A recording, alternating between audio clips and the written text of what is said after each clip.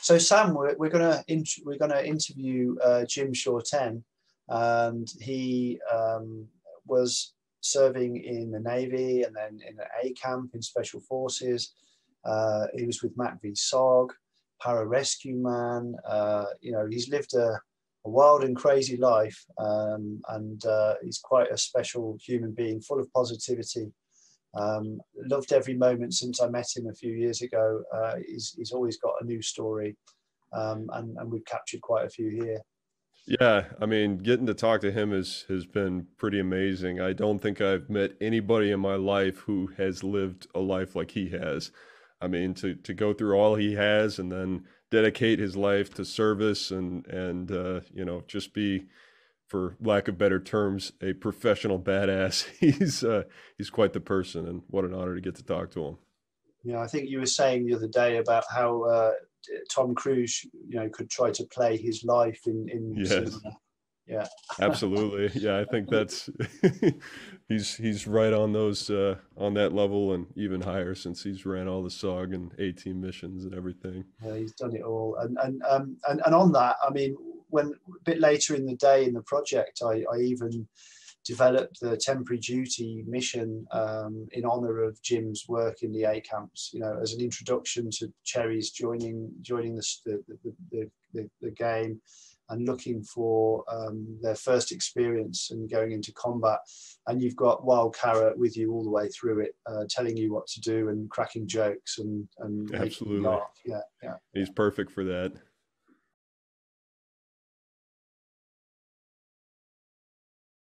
So we're here with Jim Shorten Jr., former 10 RT Delaware, and also briefly on RT Illinois in MACV SOG. Jim's been helping us with our video game, Arma 3 SOG Prairie Fire, which is due out soon. And also with us is Sam, who actually plays you in the game. So the script that we wrote and that you helped edit with us for the missions has been Sam's job to bring that to life as one of our voice actors. It's been a great honor. It's awesome. I love it. He's about 3 octaves deeper than you. Yeah, my voice is pretty low. I guess high, very high. Yeah. We changed it a little bit, so it sounds pretty good. yeah, and he did, I think he did a good job of capturing your character in the script, excellent. Jim. So but you'll get to see that for yourself. So yeah, we're going to ask you some questions today, about your experiences in Vietnam. For the people watching. They'll be interested in you know, in what our game's about and in your experiences and how we've created those experiences in our game. So we have lots of time put in over the last year and a half, 2 years. We've been immersing ourselves in the experiences of you SOG veterans and some of the extraordinary things you did. But before you went anywhere near SOG, of course, you were a Navy guy, and that's what Sam wants to ask you about. So we're kind of talking about before you went into the A-team. So you started off in the Navy, right? Yes. 1964? Mm-hmm. I joined the Navy in June of '64. And all the way, kind of, from what I've read, went from Navy to Army into the Air Force. Right. Went from the Navy, the Army, Special Ops, and Air Force. That's pretty impressive. That's awesome. So how did you end up in A502 and A502? SOG? Mm-hmm. Oh, A502 is an A-team. Mm-hmm. So what I did is I volunteered, you know, as soon as when I came back from the Navy. I spent 22 months in Da Nang, Vietnam with the Navy, you know, working on shores and stuff. And I was driving trucks and splicing cables for Mike boats, U-boats, stuff, sort of thing. And from there, what I did is when I came back home, also when I was there, I learned how to speak Vietnamese. So then when I went back home, I got tired of all the hippies and that sort of thing that was going on in the country. And I I just said, I'm just going to go back again. So I went ahead and joined the Army and joined Special Forces. I took my battery test as a civilian, so they had no choice but to send me to Special Forces. And if I failed Special Forces, they would have sent me probably to the 82nd Airborne or something like that, at 123rd. So, but when I finished my training in Special Forces, I almost didn't make it. They put me through communications, and I had a hard time with the Morse code stuff. So then they went ahead and I said, put me in engineers, because I worked with the Seabees in the Navy, and they did. And so from there, I went to Vietnam.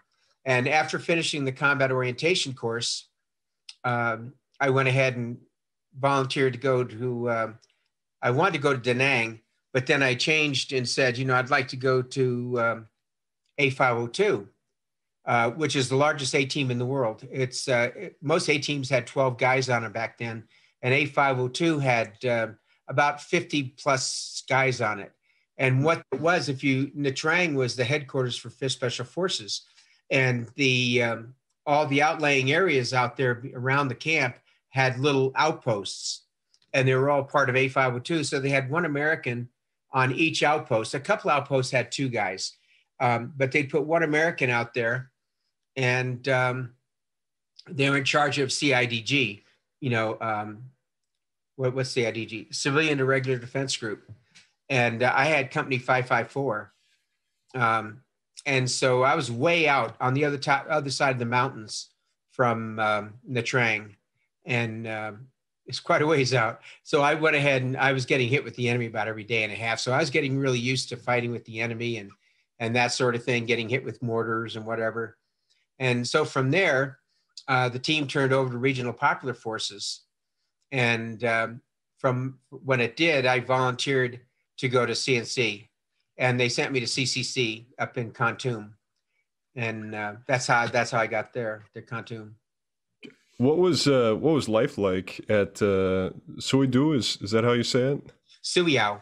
Suiao. Okay, yeah, it looks like Sui Dao, but it's Suiao. Okay, I was trying to figure out how to say that. Suiao. Got it. What was life like at the A camp there?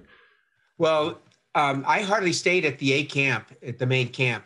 I stayed there at Suiao my whole time. And on my days off, which was Monday, they would send another group down. They'd send 2 Americans down, and they would take my place. And so from there, they came down the Jeep, and then I took the Jeep, and I would drive to Nha Trang, take it over to headquarters and park it, and then catch a little Ciclo or something like that. And they'd take me on downtown, and I'd go meet up with my girlfriend, and I would just spend the night. We would go to a movie, maybe get a bite to eat, and then go back to her place. And then the next day I'd take a Ciclo back to, to the main camp and, the headquarters, pick up the Jeep, and then drive back to A502. Wow. So you're living like 2 different kind of parallel lives at the same time.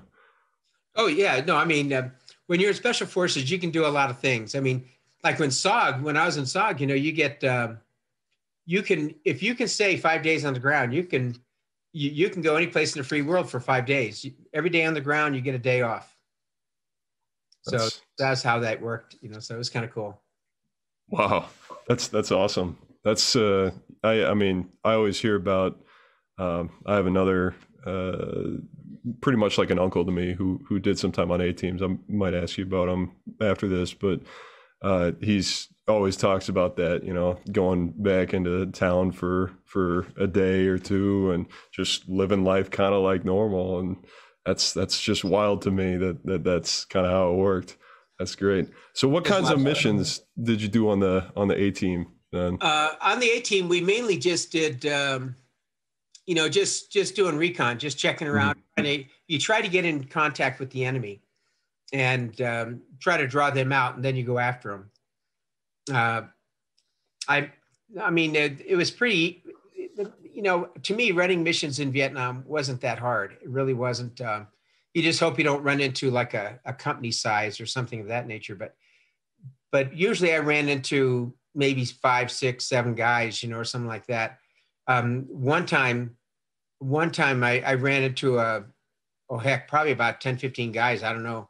And we captured I think we captured like 7 or 8 of them. We captured them and we brought them back. And what I did is I was up there there was a hospital up there and I wanted to find out where it was. So I went up there and I captured these dudes, and one was a nurse and a couple others were aides. And then the rest were just local indigenous people that were siding with the enemy, like Viet Cong and stuff. So, but the missions they weren't that bad. They really weren't, because I got to the point where I could smell the enemy. They'd put charcoal on their face or something, but you can smell it. You can smell the charcoal. It smelled like a wet, like when you build a campfire and you throw water on it, and how you get that smell of the charcoal from the burnt wood. It smells a little bit like that. I'd go through and I'd catch, I'd see an area where there was grass. Then all of a sudden I see the grass coming back up slowly. And so that was a hint that they were there watching us and they were moving on. They set up, I remember on that mission, we walked up, we did what do you call it? When you walk back and forth up the hill like that. When we did that, they had a mindset and they blew a claymore. And we had a couple of guys get hit with it. They lived, but they got hit with a few of the ball bearings and stuff. But other than that, the missions at A502 weren't that bad for me. The good thing was I learned how to call an aircraft. I learned how to take care of the team and how to maneuver the team and call in airstrikes and that kind of thing. A few times I've called in, heavy gunships, like Spooky, Shadow, Spectra. I'd call those guys in every once in a while and they'd work up an area for me. Thank you. Yeah, that's really, really cool to hear about. I never really thought about that. I've heard people say that before, that you could smell the enemy, but I never pictured it being something like, the charcoal type smell. That's really cool to hear that. Yeah, they put water in it and they put it on their face and everything, especially the sappers. Okay. Their techniques. For camouflage or for? Well, yeah, mainly for camouflage in case their faces might be a little bit too bright. Because a lot of things, like in Vietnam, I had one mission one time where I went ahead and we got into a contact. And that's the first time I got wounded, but anyway, it's kind of funny. But we ran into a contact and we broke up the contact. They left. I don't know if we hit anybody or not. I think I probably hit somebody, but we asked for a resupply and they said, no, just come back in. So we walked out and we walked through a village. But before we got there, what we did is we went fishing with grenades. And a guy named Sonny Hoffman and we jumped in and we scarfed up all the fish and we put them in a rucksack, took everything out of the rucksack, put it in another one. And we just filled the rucksack with fish. So then we went ahead and went into town and we traded all the fish for beer. And so we were sitting there having beer, maybe a little bit of rice.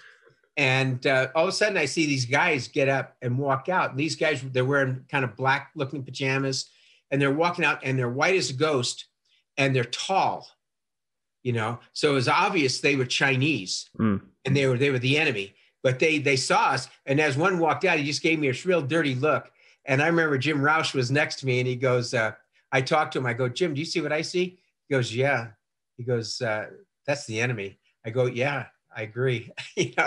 But they just walked out and left, So there was the day after we got into a battle with them. Jesus. And you're there, just hanging out in the same place as them. Oh yeah. I've gone to, you come down to the hill and you walk when you're getting ready to go to the road and get picked up by trucks or something. I've gone into little cafes. And I remember walking to a cafe one time when they were taking down the enemy flag and then putting up the putting up the Vietnamese flag. What?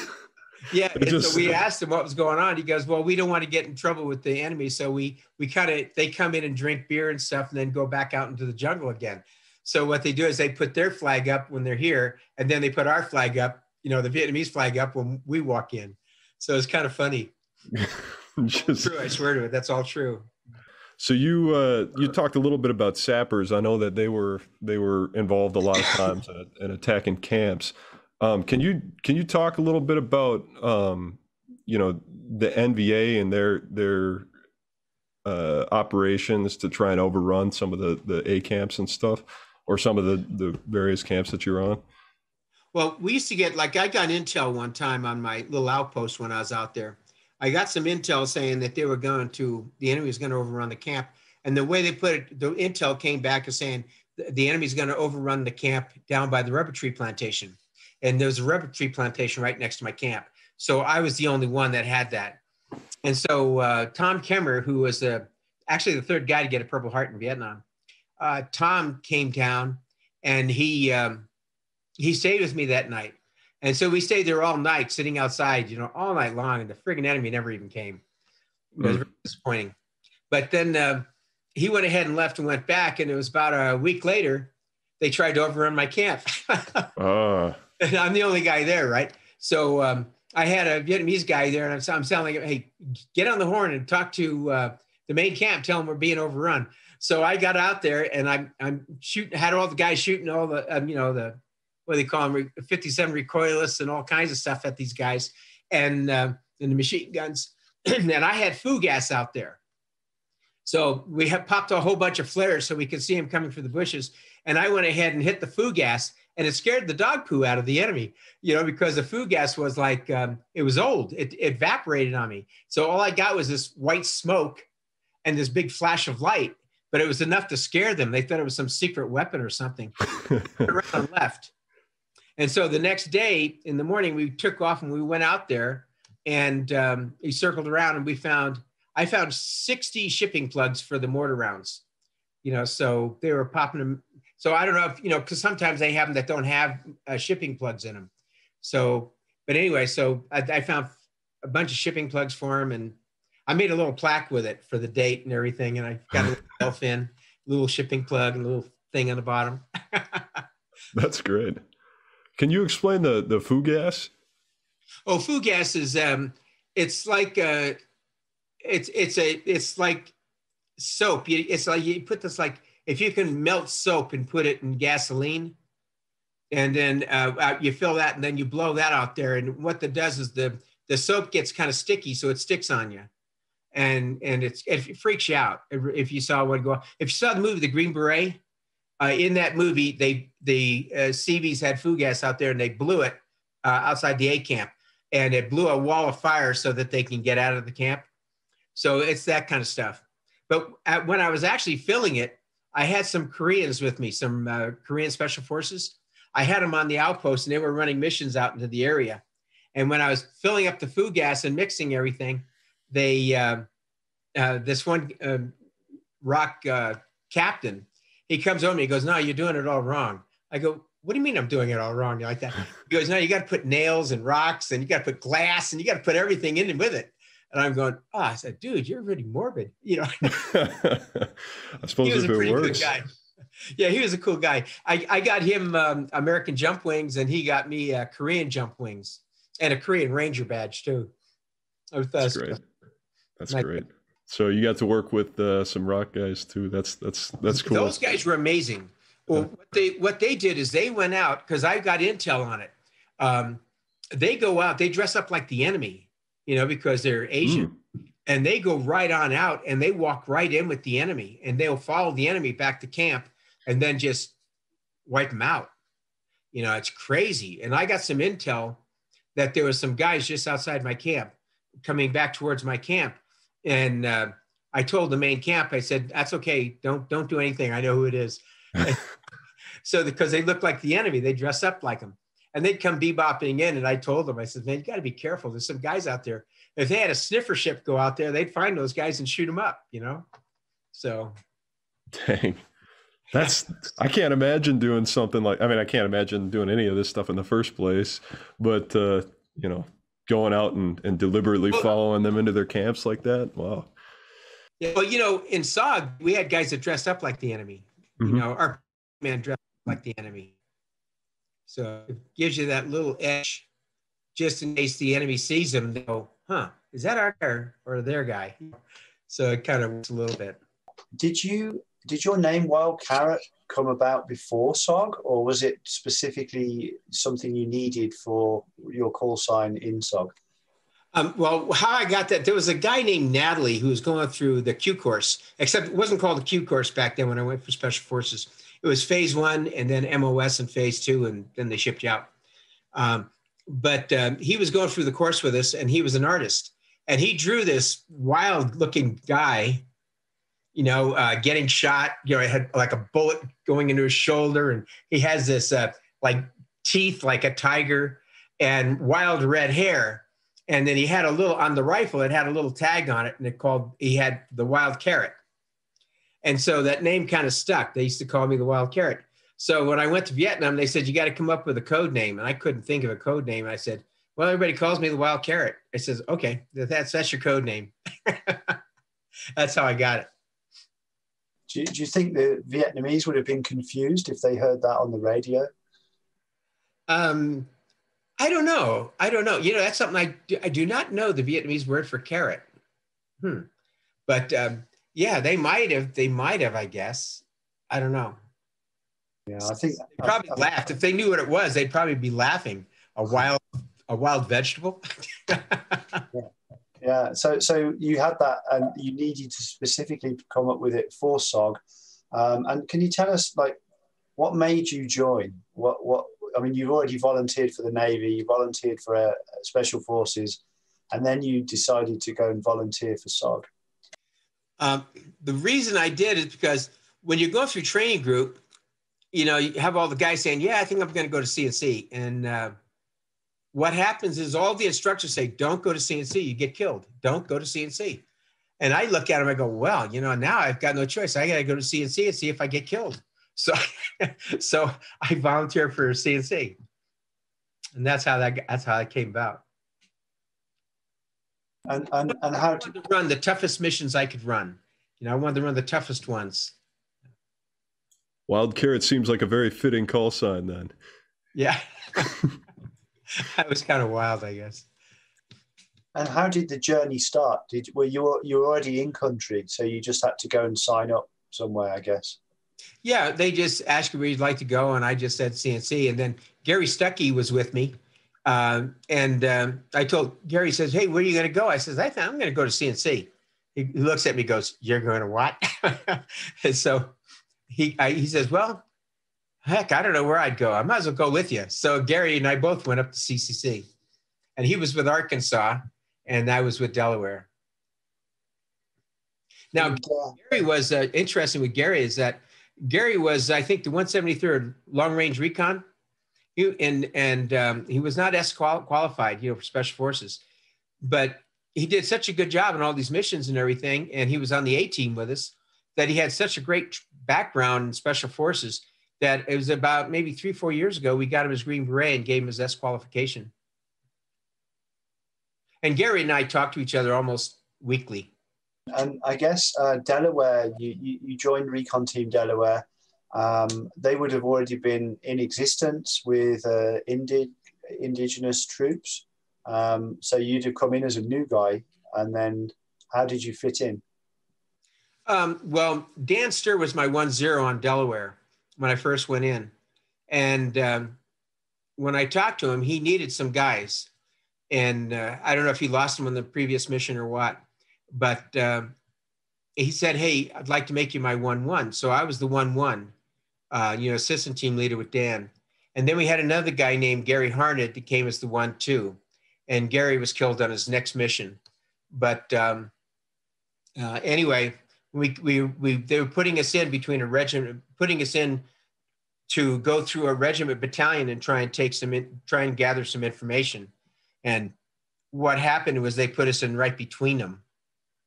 And they let us land, and then they tried to capture us. And it was a pretty hellacious mission for about 3-4 days. I think it was like 3 or 4 days it took before the CEO, all he kept saying was break contact, continue mission. So they finally went ahead and said, we better get those guys out of there.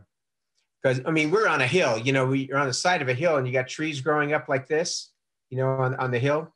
And you'd straddle the tree with your legs, and you just sleep right there. Because, the enemy's not going to walk on it. So you just sit there and just wait. And the next morning, the enemy was walking down right in bottom of us, like a bunch of them walking down, banging sticks and screaming and yelling. And they had dogs and everything trying to go after us. So, but after that, we went ahead to another location and we got on another side of a hill and we said, we got to get out of here. They're coming after us with dogs and everything. So what they did is they called the choppers in. The choppers went ahead and started on their way in. Dan Sturr, he blew an abatis on a tree, you know, where the tree is connected still, you can't move it. And so we climbed up the tree and the helicopter was coming over here. So we jump in and I went in with 2 yards. The yard went in, 2 yards went in, you know, mountain yards. And then I'm getting in and the chopper starts taking off and I'm hanging on this friggin' skid, you know? And so I go, man, doesn't anybody see me here? And so the mountain yard's looking down and trying to tell the gunner to look down. So finally the gunner looks down. I'm like 500 feet off the ground holding onto the skid. And so finally the gunner's his eyes get real big and he reaches down and he grabs one arm and the mountain yard grabs my other arm and I had to let go. And so they just pulled me up and I got inside, but it was crazy. And then the next chopper came and got Dan and the other guys with Gary Harned and that got them out. And then when we got to Dak To, Dan just says, I can't do these missions anymore. I mean, he had a lot of missions under his belt and, he was pretty highly decorated and everything. So, but he just said that's it. I just can't do this no more. So he left the team. And so I'm walking across the compound and the first sergeant comes over and he goes, "Hey, Jones, how'd you like to take over Delaware?"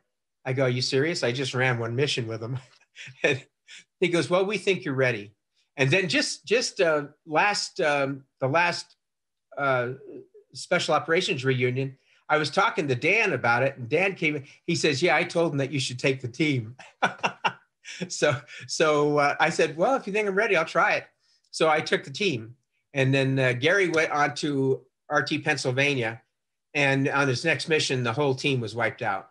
So I took the team and I got a 1-1 as I got Homer Hungerford. He was an older guy and a lot of guys didn't want to take him because of his age, but he had all his combat experience. He was with the Second World War and then Korea and then Vietnam. He had 7.5 years of combat experience and before he got to Vietnam. So I was glad to take him. And I asked him, he goes, "Yeah, I'll run with you." And so I was really glad to have him with me. Very knowledgeable. And what were the indigenous troops like that you worked with there? They were great. I had, I think I had about 10 guys, something like that on Delaware. But I only took 5 guys at a time. So I had one interpreter, Tolly, and he ran with us. The enemy, after the United States threw the towel in like they did and gave up on everybody, what happened was that Tolly got captured and they had him in those re-education camps. He escaped 3 times, and on the 3rd time, they shot him and killed him. So, but yeah, Tolly was a great guy. He was my interpreter. And then I had one guy that was a medic, and I had a 01 who was, he's well known. He actually ran with CCN for a while. His name was Yule, and he was a great guy. In fact, it was his brother-in-law that I picked up. I went and got the body out and came back. It was his brother-in-law. But anyway, I had those guys, and then I split the team in the middle, but I had one guy that spoke Vietnamese and Montagnard, and he was also a medic. So what I did is I took him as an interpreter on half the missions. So I gave half the time, the team off to let them get a break, and then I took the other half.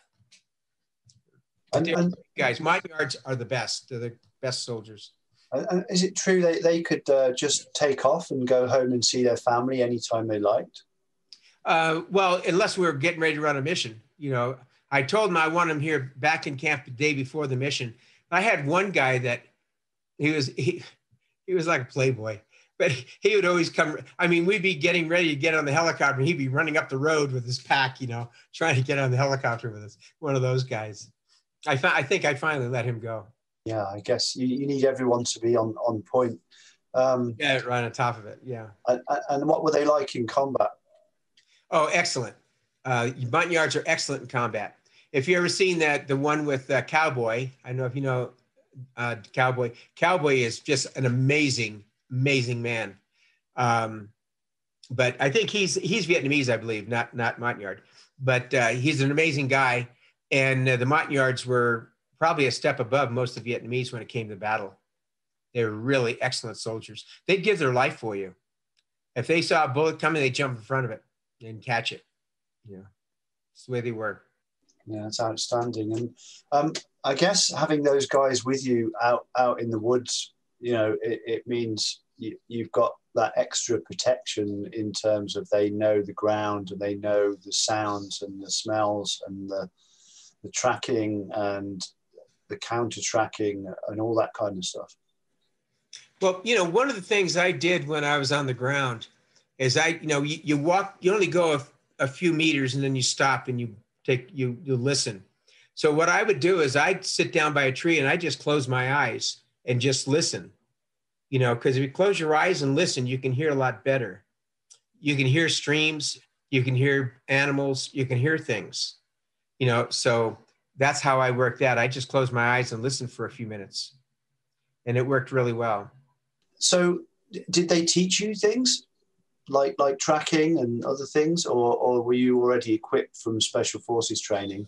Yeah, I was pretty, you know, when I was a young guy and I was raised in Colorado up in the mountains, and because I left England and came over here with my family, but we lived in Colorado and I used to go hunting a lot. So I learned a lot about tracking and how to stealth, you know, and how to walk through the bushes and how to be really quiet.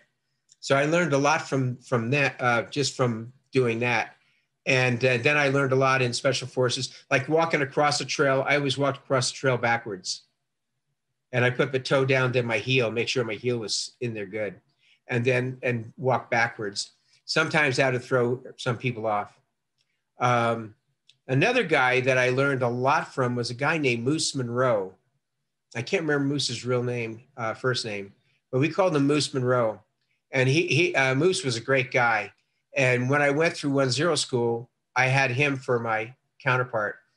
And he taught me a lot on all the little equipment that we used, like listening devices and that sort of thing, how to lay out where to lay the claymores and tricks on the claymores. You don't take your wire straight out and lay your claymore so it'll blow out. What you do is you go out and then you go this way. And then you put you go out and you go this way, and then you put the claymore this way. So when the claymore blows, it blows that way. And the reason for that, I think Tilt will tell you that if somebody comes up, they're going to follow the wire, and either they're going to follow the wire and find the claymore, or they're going to find you. So, but they take the claymore mine and they turn the claymore mine around, and so then they make noise. And then if you don't do that, what's going to happen is they're going to blow the claymores, and you're going to get hit with the shrapnel. But if they turn it around, then all it does is just go in an opposite direction, kind of like a swastika, except you just reversed it. So then you still don't get hit. That probably saved a few lives. Yeah, and then when you want to set up an ambush, you know, we'd go out and set up an ambush along a trail. We'd walk down the trail and then go back. We'd walk a little bit down this trail if we knew there was nobody there, because you never want to really walk down trails.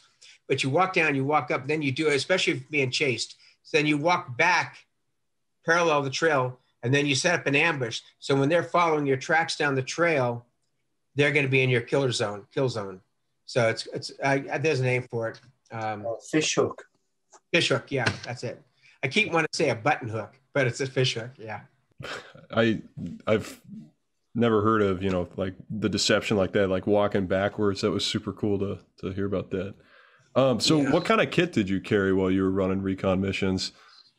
I carried an indigenous rucksack, you know, just like the Vietnamese had. And I had a harness. I put it like that. I had the H harness, and it had straps on it. And then you undo the straps and you bring them under your legs and you hook them up. And that's for the stable rig. It had 2 clips up here. But I had pads on mine. So I just ran them around because I love coming out on strings and ropes, you know, the stable rig. So I just had them on the outside of me. And then I just unhooked them and put them under my legs. And because your legs go to sleep when you're flying like 50, 60 miles, 75 miles on those things. So, and then from there, I had my ammo pouches and canteen pouches on my belt. And I had mostly ammo pouches. I carried about 35 magazines. And then I had them in ammo pouches. And then for water, I had a 5-quart bladder that I put in my backpack, and I ran a little surgical hose. I drilled a hole in the cap, and I ran a surgical hose into it down to the bottom, and I ran it over my shoulder right here and just had it hang down. So if I wanted water, I can just take and just sip it like that and put it down again. But the indigenous ruck, the only thing I carried in there is I carried grenades in there. I carried a lot of myself too. And I carried a little piece of camouflage parachute. And heck, what else did I carry? Oh, I carried first aid, a lot of medical stuff in there, and some food. But mostly on food, what I carried is 5 cans of fruit. That was about the main thing I carried when I was on SOG missions. When I was on the A team, I used to get indigenous rations, and it had rice in there. And I'd put water in the rice in the morning, zip it up, it'd be nice and tight so it wouldn't leak. And I put it in my pocket, and by dinner time, it was ready to eat. And that's what I did there. But in SOG, I just took 5 cans of fruit that were from the, what do you call them, sea rations. They had these little cans of fruit and peaches. I would take that, and that's all I ate for like 5 days. If I left, but most of my missions only lasted about 3-4 days at the max. Did you, as a 1-0, did you carry any special gear for that role? I carried the radio. And a lot of times I walked point. If it's getting serious, I would walk point with the radio. Was that the PRC 25? Yeah, the Prick 25. Okay. Yeah, I know that. Sometimes we carried what's called a Prick 77, and then a KY 38 that one of the other guys would carry. The KY 38 or the 28, and there was a gun that you put in there, and it's a secure sound system, and we'd have to do it, but it was a pain in the butt to do that. But we would do that if we were going to cat codes and stuff like that. Sometimes, like on road watches, it would help. That was about it. Okay, so you did demolitions, 18 Charlie, correct? No, it was 11. What is it? It's 11 B4S. 11 B4S. See, 18 Charlie is the new designation. Yeah, I forget. Yeah, the 18 series, they always talk about those are the special. I'm sorry, 12 B4S. 11 is weapons. 12 B4S is demolitions. Okay.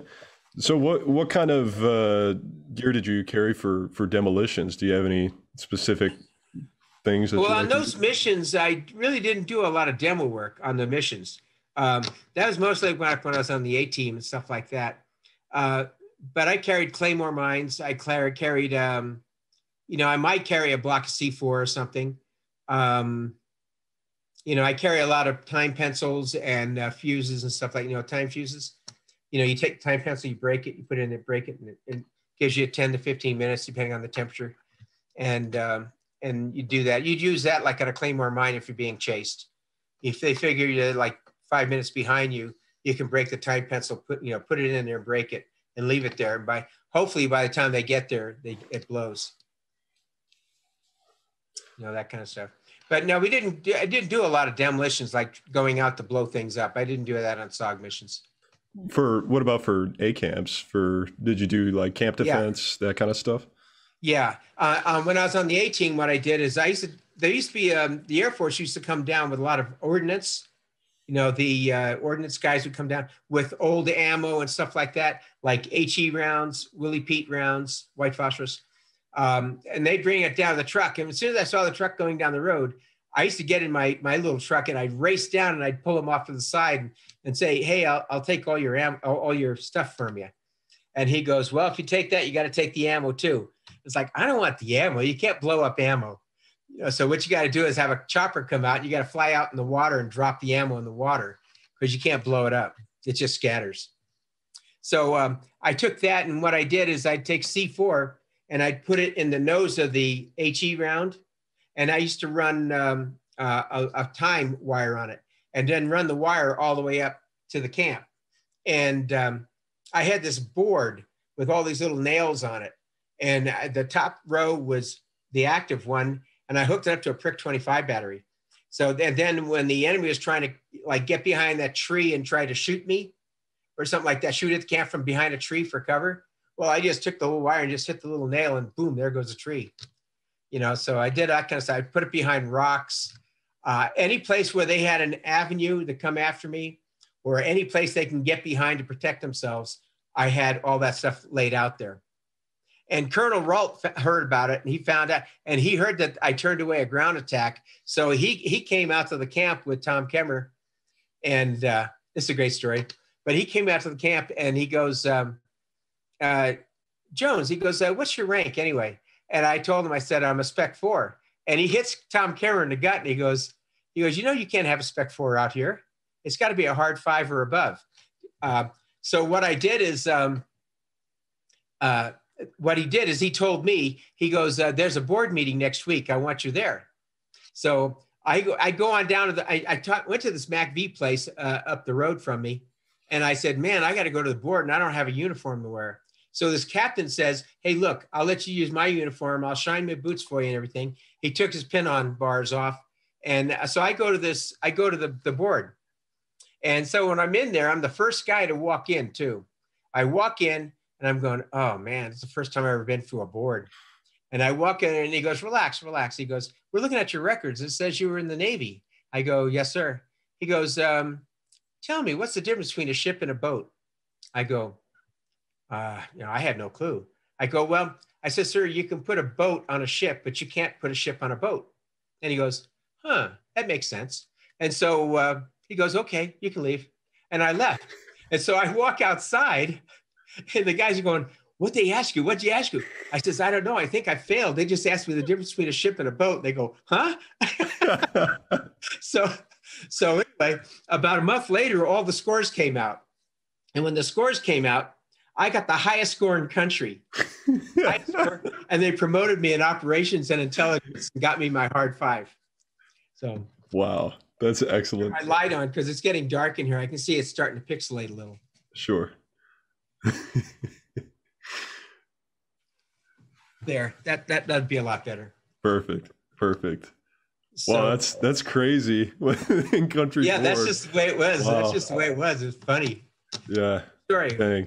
That's yeah. It's so cool hearing about that because you know the board was it Special Forces that ran the board then or was it yes just okay yeah I figured that it would be yeah it was on the and on the results and everything was all Special Forces. Okay. So another question, so you talked a little bit about some of the guys who wear NVA uniforms, stuff like that. Did you have any, in addition to that, camouflage or kind of deception type techniques that you used while in SOG or in the A teams? On the A teams, no, we pretty much stayed with a U.S. uniform. Okay. And I wore tiger stripes when I was on the A team. And that was pretty much it. They only last about a week because every time I went back to the main camp, I just threw them in the trash, took a shower, wrapped the towel around me, walked across the compound to the S4, and I just got new tiger stripes and just put those on, and then I go downtown. I have breakfast, then go downtown and party. But that was our uniform pretty much on the A team. In SOG, I had a regular uniform that was sterile. And I took the bottom pockets off the regular jungle greens. I took the bottom pockets off. They were big pockets. I put them on the chest. And I took the chest pockets, which were small, and I put them on my sleeves. And there was no pockets from the bottom down. And what I did is I tucked that in my pants. And then I took a cravat and ran it through the belt loops, and I tied that tight. And then I put another cravat around my head to hide my red hair. Then we would paint the uniforms with black paint. We just paint to break up the color a little bit and just broke it up. And that's pretty much the uniform. No metal on the uniform. And I didn't wear anything that had metal. On the clips and everything that were metal on our body, I taped them all with black tape. And then on my canteens, I didn't use any metal canteens. They were plastic. And what you do is you take one canteen and cut the top off, and you put that in the bottom of the other canteen. So now you got a cup and a canteen in it. You could do that. And that was about it. I think on the A team, you know, I carried a regular H harness thing, and I had it hooked with a BAR belt, and I had all my stuff in the BAR belt. And I didn't carry like 30 magazines when I was there either, because you can get reinforcement pretty fast. So on there, what I did is I carried maybe 8 magazines, 10 magazines, something like that, maybe 11. I don't know. I didn't carry that many magazines. Let me see. The other thing I did there was something else I was going to say. Oh, I'll think of it in a minute. But and then for a weapon, I carried the Car 15. Now, a couple of times in SOG, when I was at B-53, I carried a Swedish K, and one time I carried an Uzi, but the Uzi had a silencer, you know, and the silencer is like twice the size of the friggin' weapon. You ever seen a Uzi silencer? Yeah. No, Only the Uzi be about that big, you know, when it's folded, and the silencer be way out here somewhere. Wow. That's a full-size Uzi. Yeah. Yeah, it was really huge. Did you get that, Jim, for a particular mission? Was that for something like a prisoner snatch or something, or was it? No, for a prisoner snatch, we used a high standard, 22 high standard, with a silencer on it, because you don't want to kill the guy. But what you do is you take a good shot and you hit him in the gut, where it's gonna fold him over and he's gonna be in a lot of pain. And then as soon as you hit him, you know, you're gonna go ahead and take that guy out. You're gonna get him out there on ropes, even if you have to set him off by himself. But you're gonna get that guy out of there, and then they'll go ahead and patch him up. So you got to be careful you don't hit him in a vital area. Oh, that's interesting. I always heard about how Tilt, you know, talks a little bit about his the strategy of putting 2 claymores with kind of interlocking fields of I guess fire, and then using C4 to try and knock somebody unconscious. Did you ever do anything like that? Yeah, I taught that when I used to teach POW snatches and or prisoner snatches. And what you do is you put like 1 or 2 claymores on each side, and then you have the killing zone. And what you do is you put a concussion grenade there, or you can throw some C4 if they want, but the concussion grenade is probably easier to work with. And then when they go through, you pick out the guy you want. And when he's right into that middle part, then you blow the whole thing and you take out everybody else and pick that guy up and haul him away. I used to play the prisoner. I'd be the guy, and I'd be out there, you know, they'd be behind some trees behind me, and I'd be really close to that friggin' concussion grenade, and they would blow the whole thing, and man, that would rattle your brain, I swear. But and then I grab, you know, they come out and they grab me and they pull me over because they got the chopper on the way, kind of thing. So the chopper comes in and they have me and they handcuffed me to the ladder, and I bit the guy in the foot. It was Sonny Hoffman again. I bit him in his foot, in his ankle, and he kicked me and knocked me off, and I'm hanging from this friggin' handcuff, and he's flying back to the camp, you know, the B-53 camp.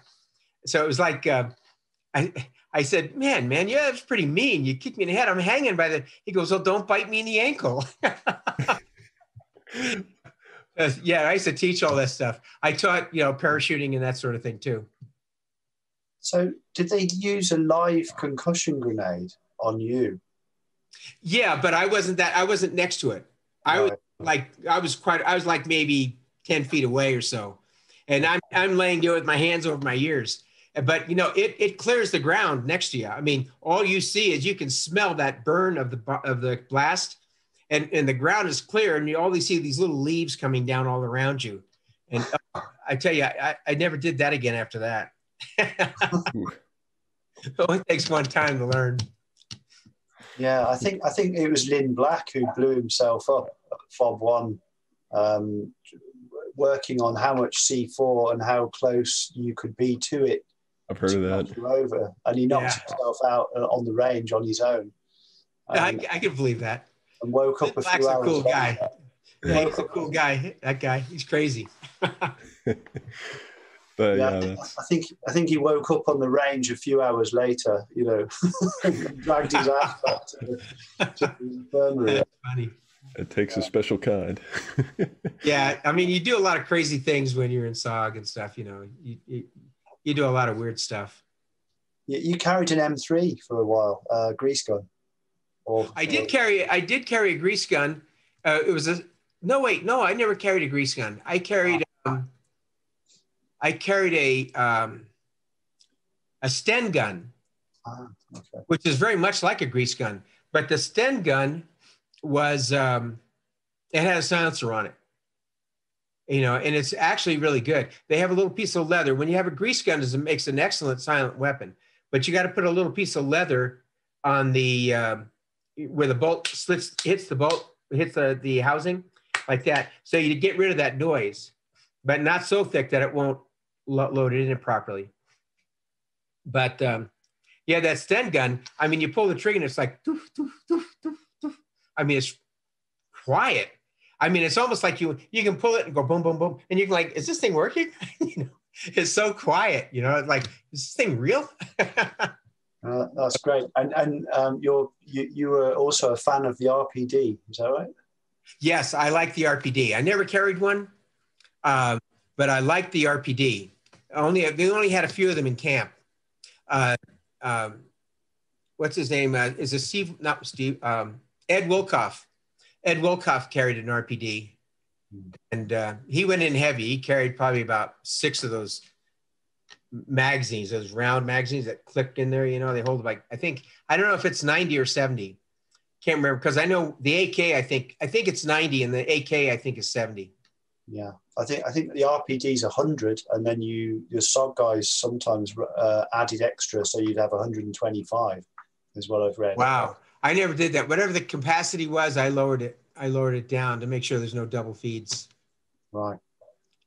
Yeah, you don't want to load a magazine full, because it's liable to double feed on you, and then that's you don't want that to happen when you're in a battle. And I think I heard, did you get 30 round mags for your M16s from yeah, for the Car 15 we got a Johnny Plaster went ahead and ordered a bunch of them, but he can only order so many, and then each guy only had one. So I had one that was the one I kept in my magazine, in my in the gun, and then I had the 20 rounders in the pockets and stuff. And then my shirt was being tucked in, so when I dropped it, I just threw out my shirt and then put the other magazine in. Some guys, and I did this for a while too, is you take the magazines and you hook them up. So one's like this, and the other one's over here. So you can have 3 magazines, and you can flip them upside down. You can put the magazine in, and then as soon as you use that magazine, you pull it out and you put the other magazine in. And then when that one's out, you go over and you put the other magazine in. You can have like 3 magazines taped together. I guess that takes away the time needed to try and get one out of your pouch. Yeah. Right. So you're always handling it. And Tilt was saying earlier that the reload on the Car 15 was so much faster than an AK. Yes, because some people try to put the AK magazine straight in, and what you got to do is you got to like, if the gun's this way, you got to put it like this and then push it in like that way. It has to have to lock in. Yeah, so a lot of guys trying to fire them, and they put it in, they think it's seated, and it's not. They try to fire it, and the magazine falls out on them. That probably would happen to me. So when you were out fighting the NVA, what sort of weapons did you come across that they were using? Was it all AKs? Was it? It was mostly AKs, and some of them had Mazen-Nagants. And I guess I imagine some of the officers might have had, or point men might have had RPDs. So yeah, that sort of thing. That's pretty much it. SKS. Those are the 3 main. But you had the AKs, the SKS, and the RPDs, and let's see, AKs and the Mazen-Nagant. Usually the old geezers that were like guarding a camp, if they had or something, they would be carrying the Mazen-Nagants, which are a nice rifle, but they don't hold very many rounds. And you guys used a lot of frags. Did the enemy use them against you too? Did they throw? Yeah, they're like in a couple of places where I've seen the grenades that the enemy had.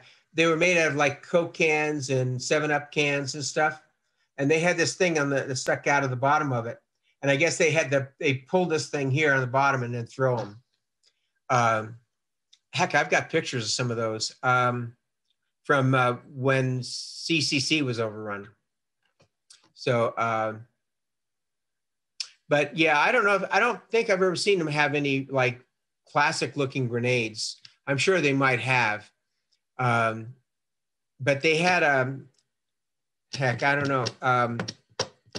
They had the RPGs, you know, they had the B40 and the B41 round, and some of them had boosters on them. The B41 sometimes would have a booster on the back end.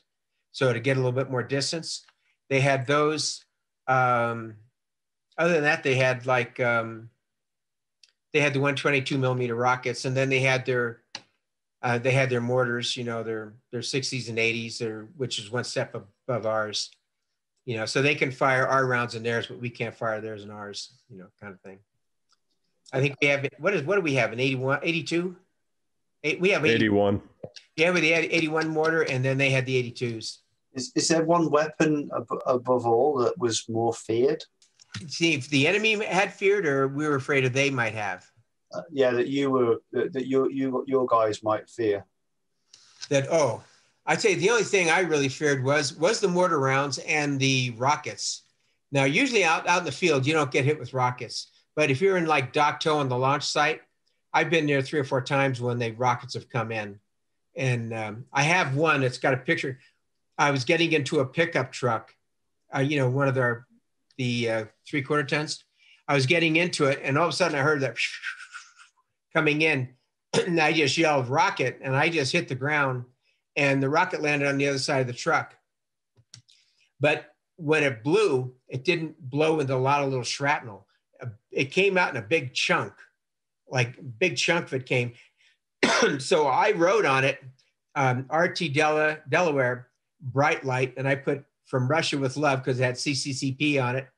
And then I put the wild carrot, and I might have put something else on it.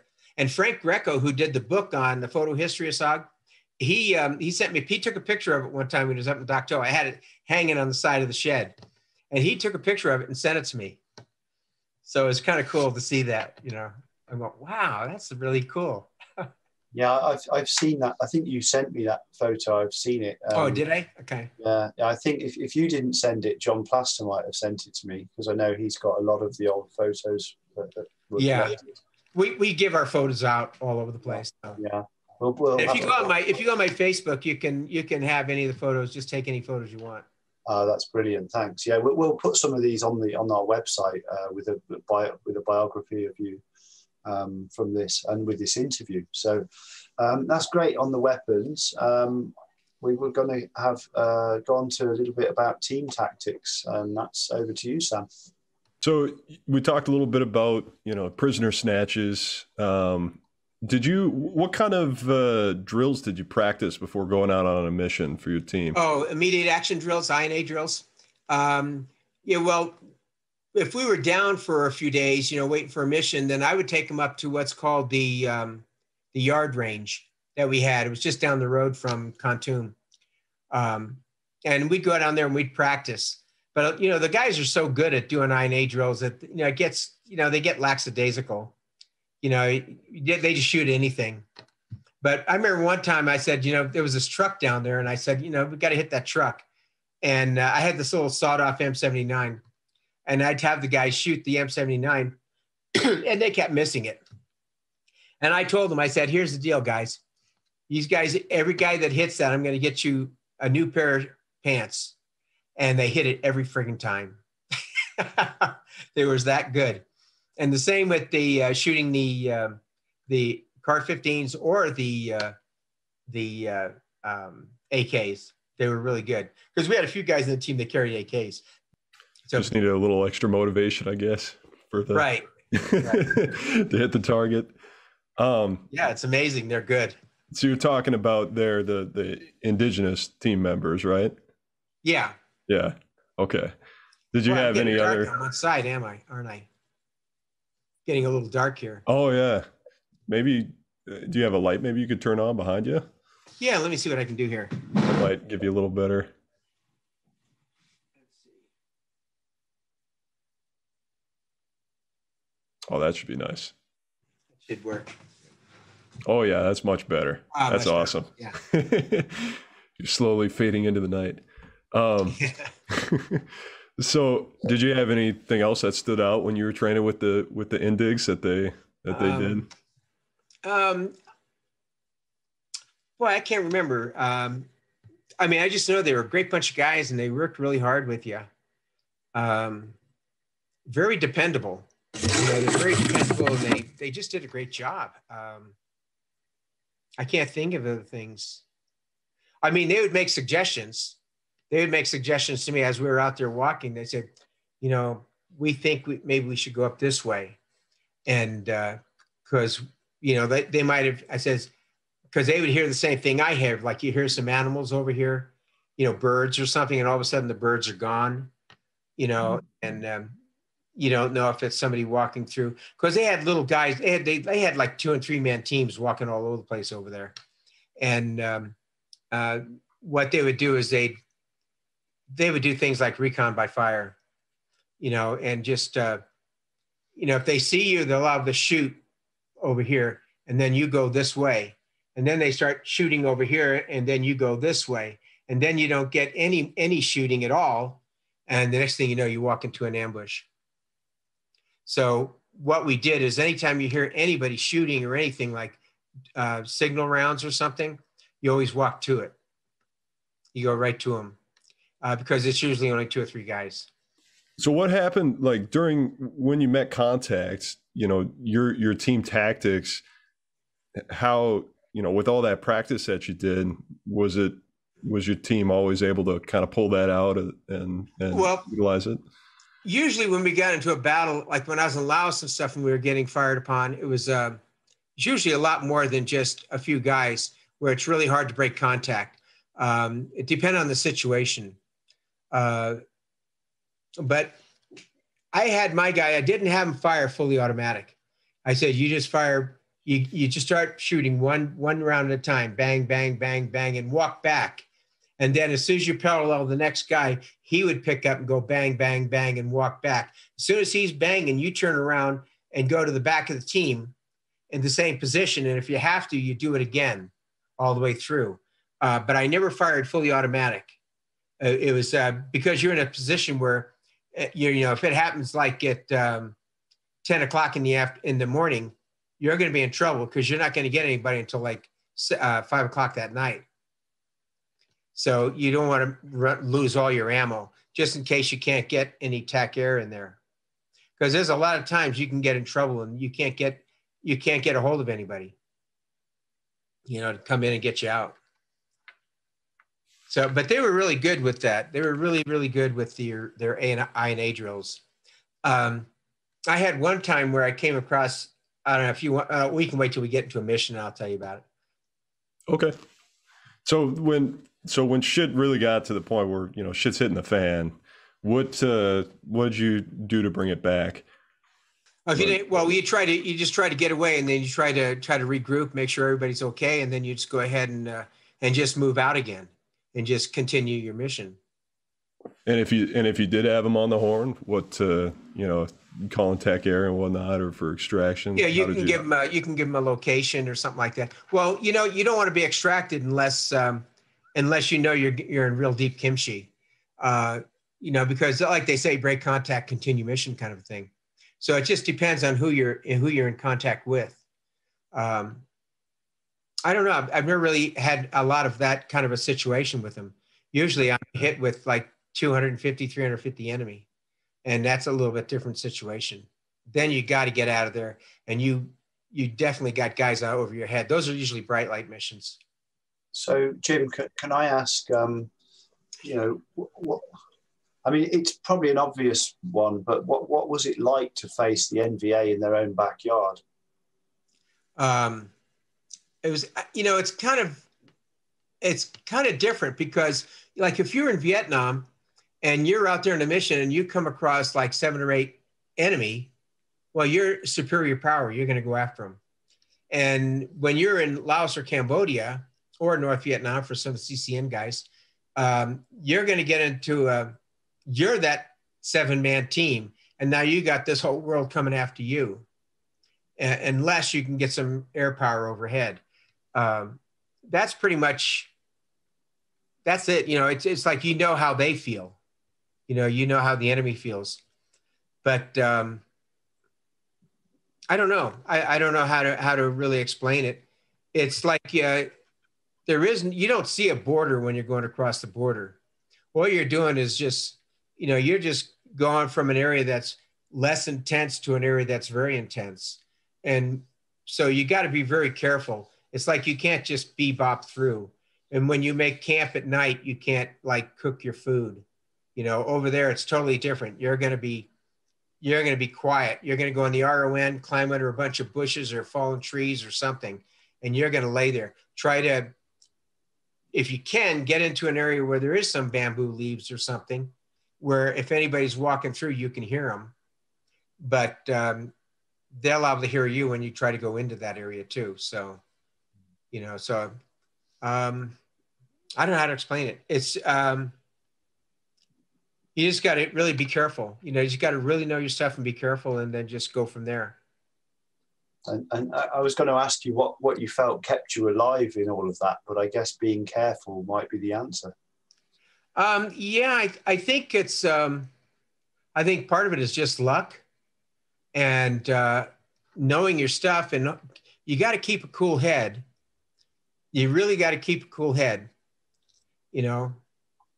so, but that's pretty much it. You just got to keep a really cool head.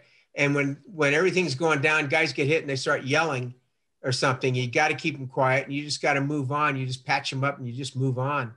I haven't been in too many of them like that, where, guys are being shot up around me.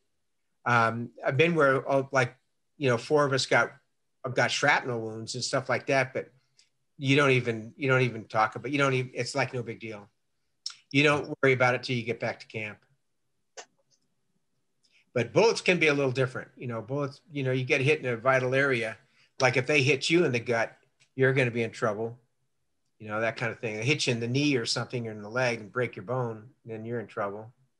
Yeah. I think you did take a bullet in the stomach, didn't you? I'll be honest with you. I took that bullet in the States, not over there. Ah, okay. Yeah. How did the VC get to America? Yeah, I don't know, man. Some sapper. I don't know. He must have been in my baggage. But I was, as I had my hands like this, and the bullet went through my arm and into my stomach, or into my right side. Okay. Lodged between the liver and gallbladder. So how was air support used by recon teams? Well, what we usually did is we'd call FAC overhead, and FAC would, we'd relay to FAC. FAC would relay and get fast movers in as fast as they could.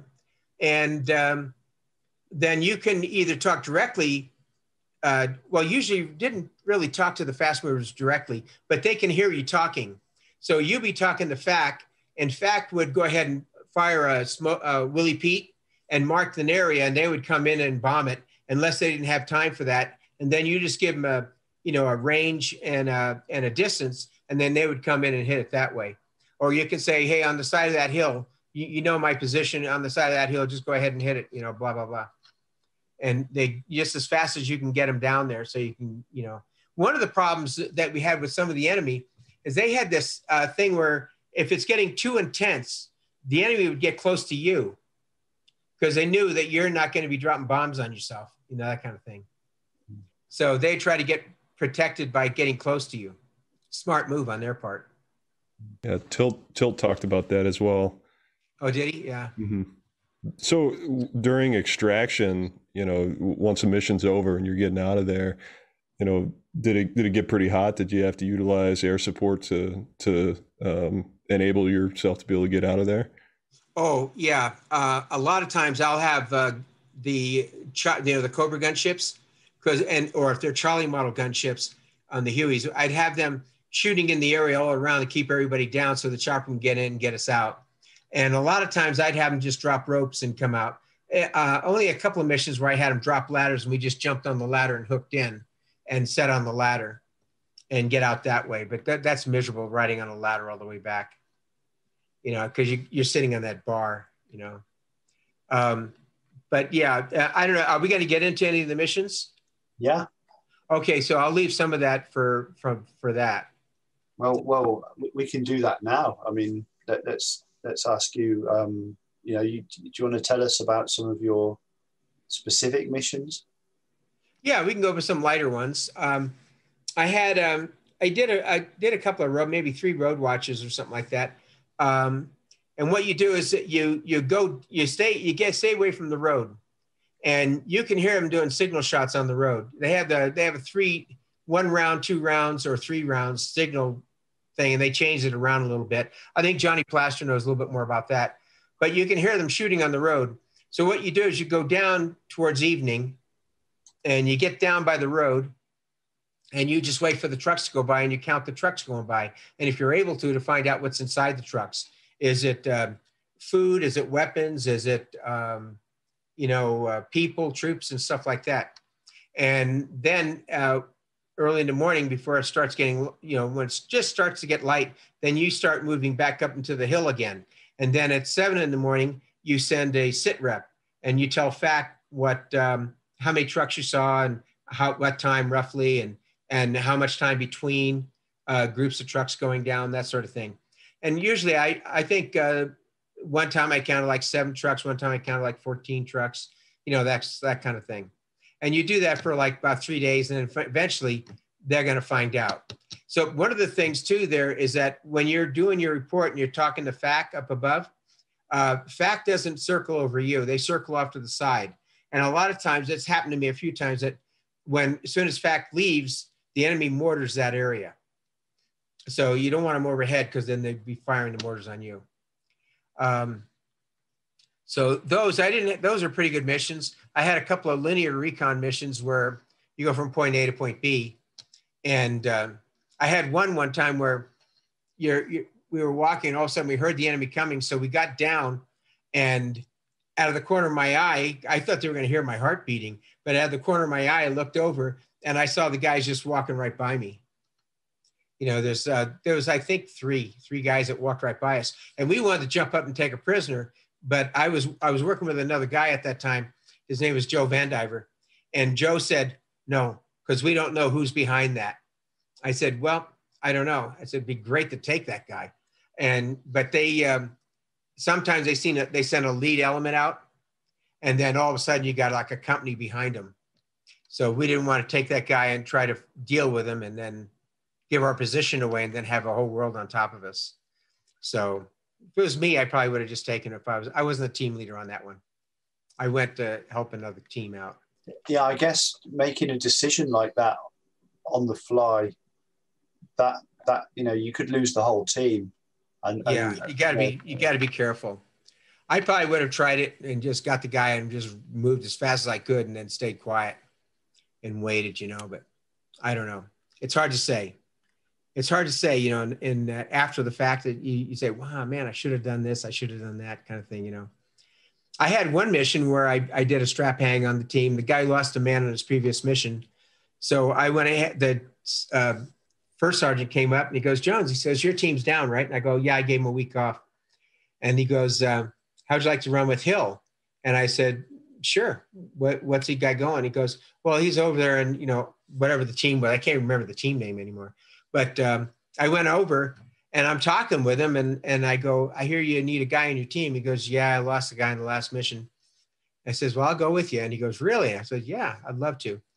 And so I said, what's the mission? He goes, oh, they wants to go and knock out a tank. And I go, what? Knock out a friggin' tank. I said, there's going to be thousands of people around that tank. So anyway, I did a visual recon. I flew over the area and I checked it out and I picked a couple of spots out and he agreed on 2 of the spots. And then there was another spot that we just figured we'll do like a tertiary, whatever we get out there.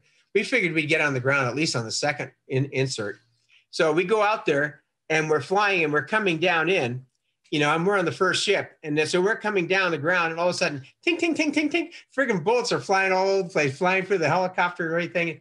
And we just pulled out of there and he goes, try the secondary. So he takes over the secondary. We come on in and ting, ting, ting, ting, ting, ting, going, good Lord. And so he gets up there between the pilots. He goes, put us down over there.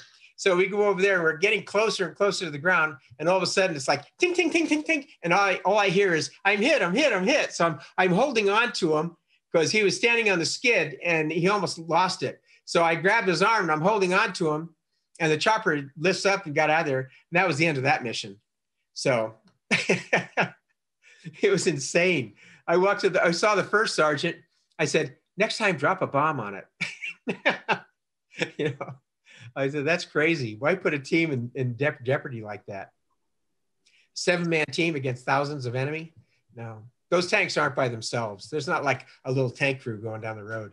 You know, there's a lot of guys around them. So then I had a mission. If you want, I'll get into the bright lights if you want that. Yeah, definitely. Yeah, we have a bright light in the game, and it is a tough mission to go in and get a pilot that's been downed in a King Bee.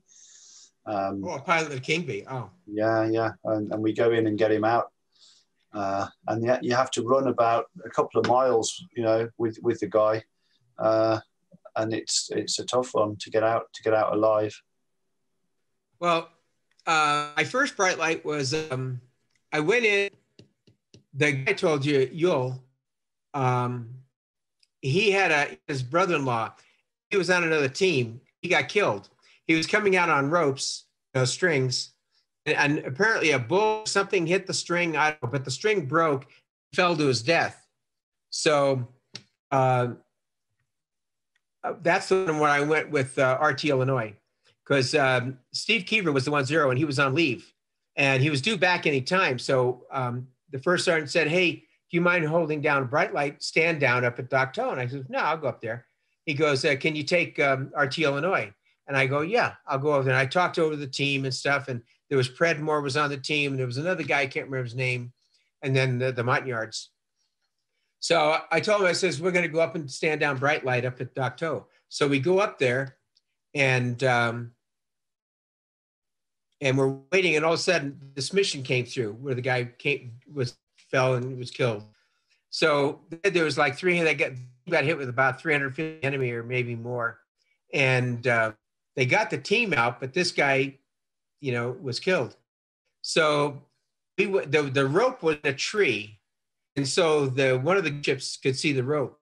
So we flew in. I told them that, I said, with that many enemy there, I said, what I want to do is I just want to take two other guys and myself. And so that's a 3-man team. So we flew in, rappelled in as close as we can get to it. And then we walked up the hill, and the Cobra gunship says, Carrot, follow me. So I walk up to the top of the hill and I can see the rope in the tree.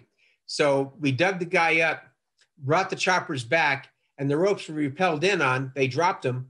So we hooked up the dead guy. They hooked me up. I hooked my guys, the other 2 guys up. And by the way, Steve Keever came on that mission. I'll get that after I'm done. But anyway, we come up through the trees, and we could see the enemy coming. And, you know, like the pilot said, there was roughly around 350 enemy coming after us. So we're getting up through the trees, and the chopper's taking hits, but they weren't shooting at us yet. So we got up above the trees, and then you can hear the bullets whizzing around us, you know, and you can see the enemy down there shooting at us, but they're whizzing around us, but none of us got hit. So then as I got up, we must have been maybe 300 feet off the ground, maybe 400 feet. And the Savanese Sky Raider flew down. He just flies down like this. And he just, he looks up at me like that. He's like 50 feet below me. And he just looks up at me and he goes like this, you know. And so I just kind of waved to him, you know. And so we got on back again. I can just picture the guy, you know. So that's the Carrot.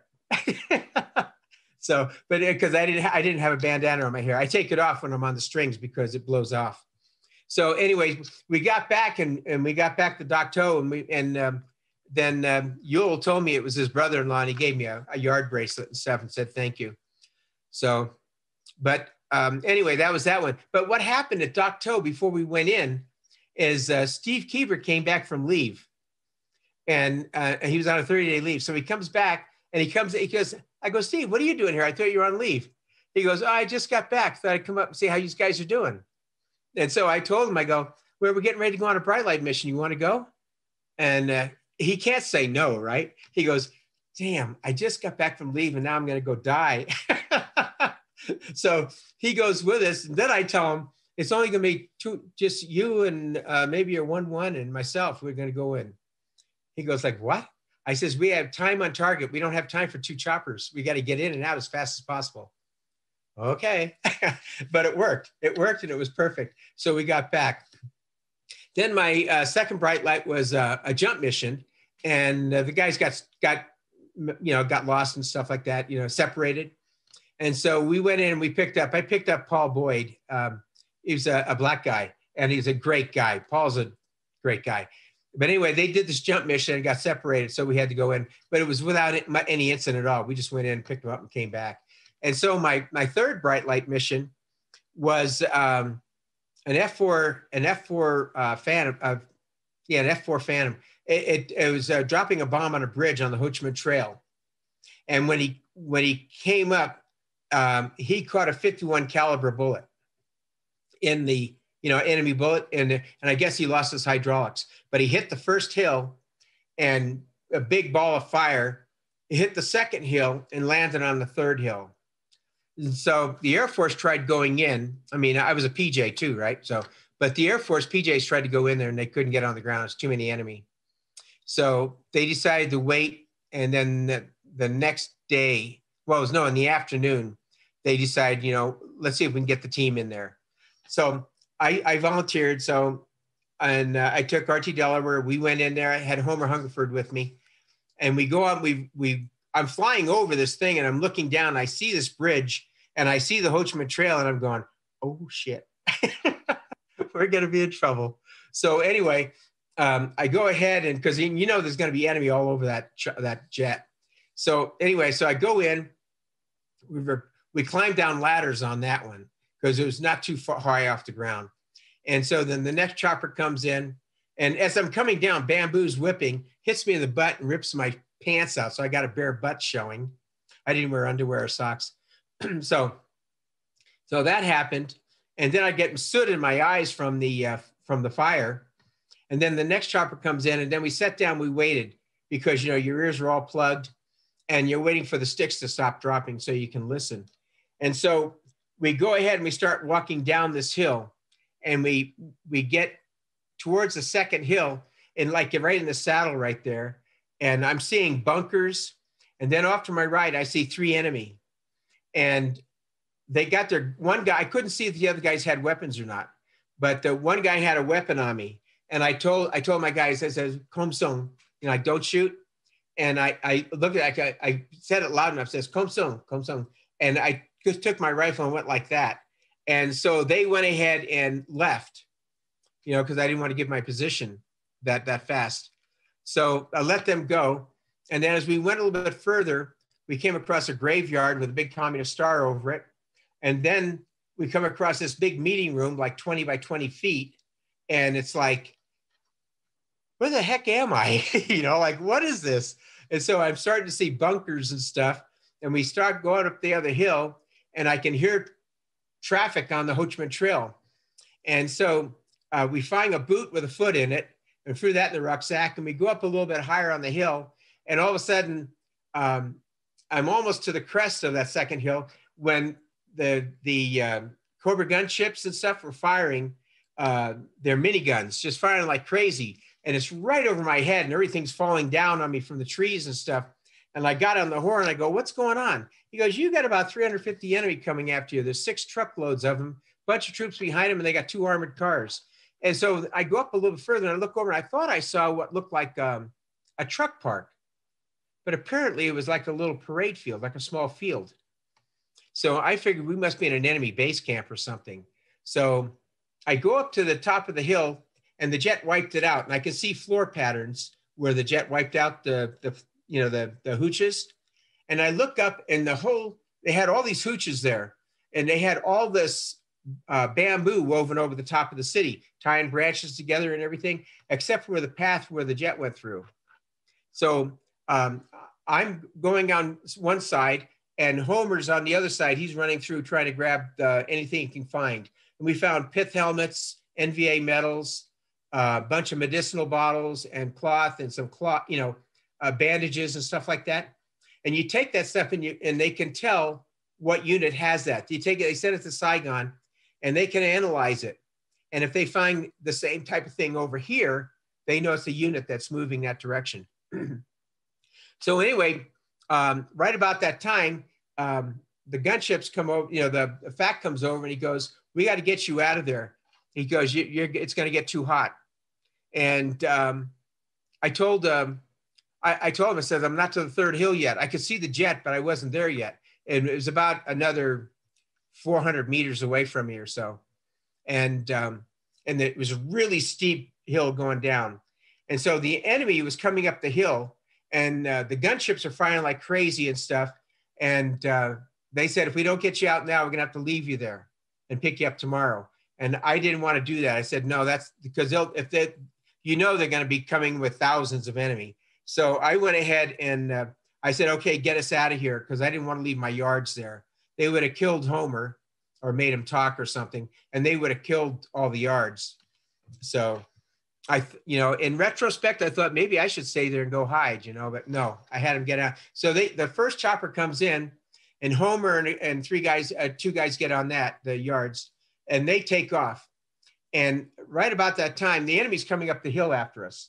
So right about that time, they start coming through the bushes, and there's only 4 of us left. So we're fighting like crazy, and they fired an RPG, and it hit on the side, and I got hit in the arm, in the chest, and I still got some shrapnel on my wrist. And so the yards got hit too, but none of us got hit. It was nothing serious. So anyway, so then the chopper comes in, and what I did is I had the gunships on the side, the Cobras on the side of the gunship, and I told them, I said, "I want you firing into the woods all the way through, and keep that, especially on that one side where the enemy is, where they're coming through those trees." But I knew there was going to be more coming the other direction.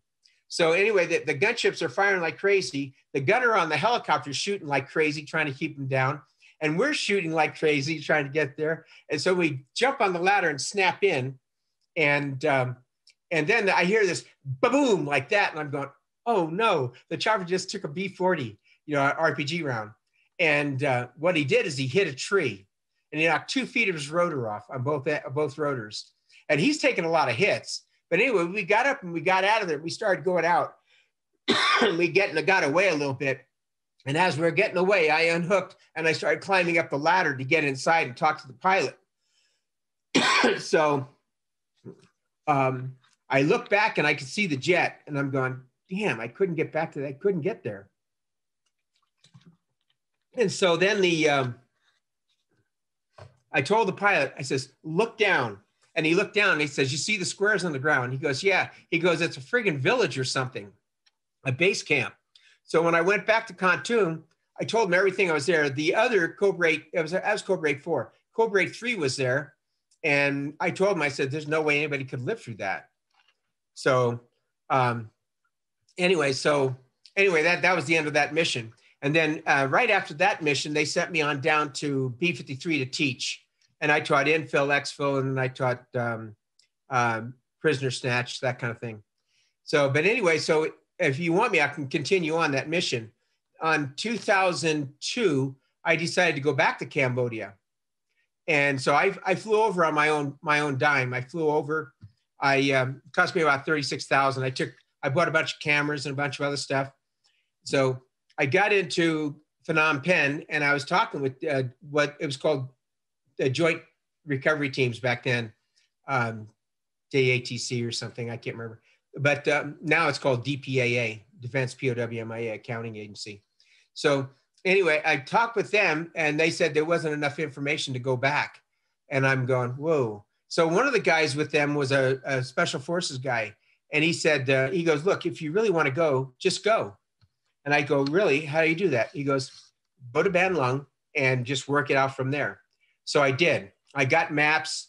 There was a place in Phnom Penh. I had a room full of maps, every map you can think of Asia. So I went ahead and got some maps and stuff, and I put them all together. I typed them all together and stuff. And because it was like a 100-mile walk. And by flight, it's like about 70, 75 miles if you're flying in a straight line. But hiking is like 100 miles. So I put the maps together. I talked to the hotel guy and I said, you know, I want to go up way up in by the tri-border. And he goes, why? I goes, you know, I got a bunch of cameras. I want to take pictures and photos and stuff. And I tried to do everything legally, but they said, no, it's too dangerous. I'm not going to let anybody go up there. And so finally I met this guy who was a ranger. He was a park ranger, not like a military ranger. But it was kind of a military ranger. And he was in charge. And he was the son of the district chief. So he got 5 other guys and we all got together and we took trucks to as far as we could. And then we took elephants from there all the way up to a place called Tavang. Now there's a road going up there. But we went up to Tavang. And from there, we took boats up the rivers and got as close as we could, got out. And then we had the hike all the way. And we hiked for about, I don't know, about 3 days. And I said, you know, how much further? And he goes, about 80 miles. And I'm going, whoa. I said, let's go back. I need to exercise. So we went back because I was in my 50s. So I went back and I started running and getting into shape and everything. And I said, let's go again. So the next time we went, I went ahead and we made it. We got up there. It took 10 days hiking through rivers, up the hills and around all kinds of garbage and stuff. And we stayed at a couple of villages and we got all the way up to by the tri-border. And we spent 3 days there. And we walked all around. I had a metal detector, but it was ridiculous because there was flechettes and bullets and everything all over the place. So we gave up on that and we looked around. I checked out all the bunkers. I counted over 60 bunker complexes. I found the jet, found remnants of it, you know, because Vietnamese come over and they take the metal. So from there, we were there for 3 days. And on the third day, we got held up by bandits. And they probably would have shot us, except I had the province chief's son with me. So he just told the bandits, he goes, you know who I am. He goes, yeah, we know who you are, and blah, blah, blah. So they left. They said, we don't want you here tomorrow. And so the next day I left. And one of the guys had to go up and get some rice up in Laos. And so he built a raft, put the rice on the raft and came back down the river on the raft. We split up all the rice between all of us. There was 6, 7, 8 of us. And so then I went ahead and I stayed on the raft. He wanted me to go down the river on the raft. So I went down the river on the raft because we had to cross the river a couple of places. And it was beautiful. I got video of chickens flying across the river and the water was crystal clear. I thought the water was like 2 or 3 feet deep. I jumped off the raft because we had to get past a fallen tree. And it was like 7 feet deep. It looked crystal clear and tasted really sweet. So we finally got down, we hiked down, we got back to Tavang. We all took showers, cleaned up and everything. And then we had to take the elephants back down. Back then they had an airport there. So I took a flight and went back down to Phnom Penh and I was there for a while. And then I decided I want to go up to Laos. So I went up the Ho Chi Minh Trail into Laos and I did a lot of filming up there. And then on the way back, I hired a North Vietnamese guy to do that. And they were the guys, the woodcutters that cut down all the trees that they're destroying the forest. And there's genocide going on because they're killing the Hmong tribes up there. They're killing them so that they won't be a problem.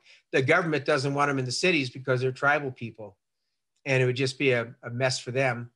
And they're tearing down the forest and killing all the animals and stuff. So they just started doing a genocide and killing all these people, which is really horrible.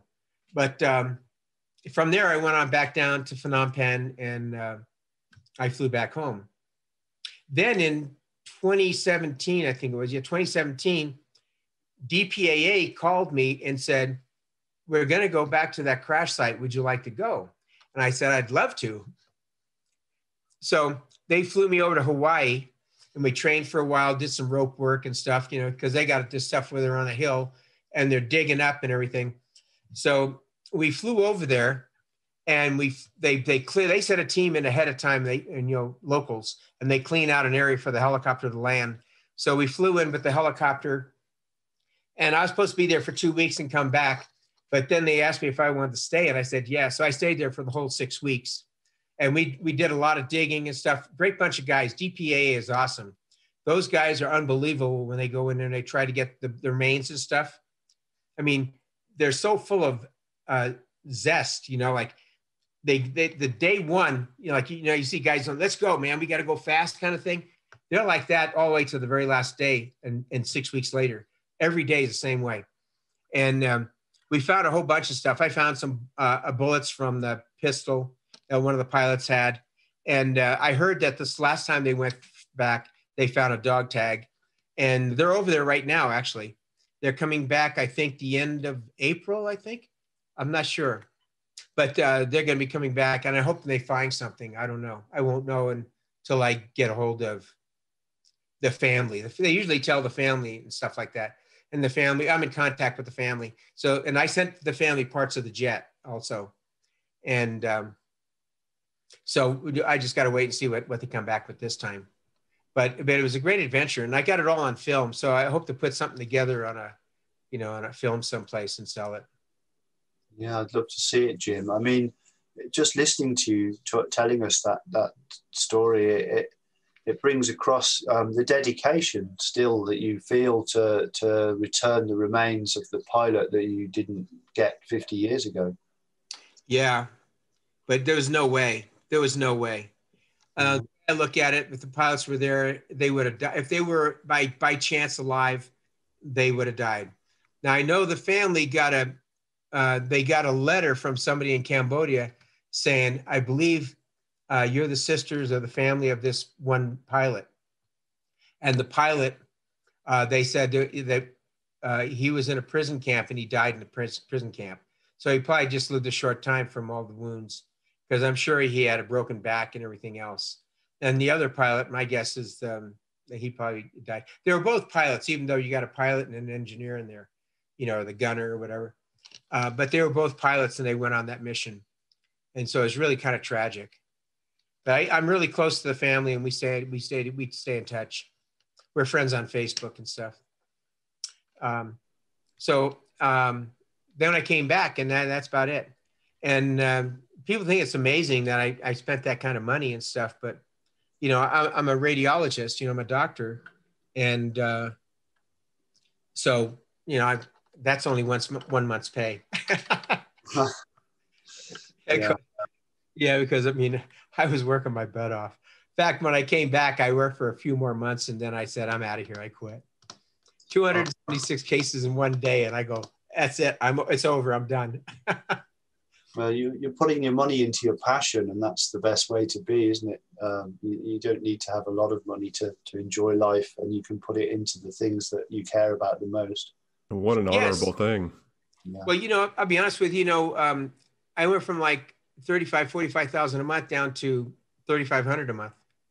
And when I retired, and I'm grateful. I thought it was the best move I ever made, you know, because money's really not everything.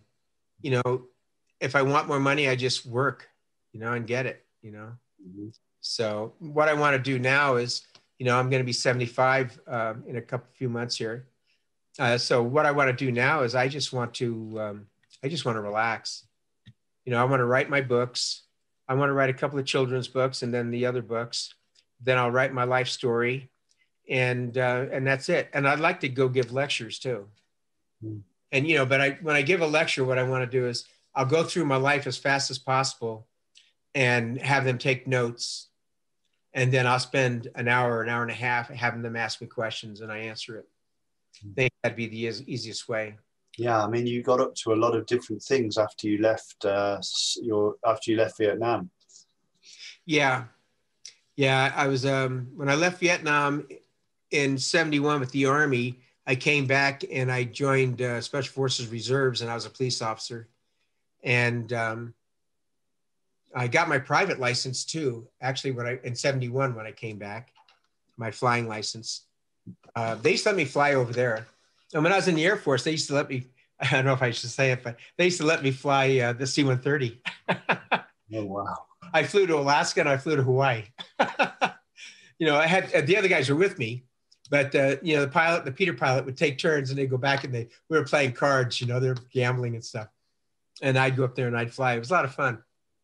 C-130 is so touchy. I mean, you know, they got that yoke, you can just barely touch it. And you barely touch it one way or the other, and it goes up 100 feet, down 100 feet. It's crazy.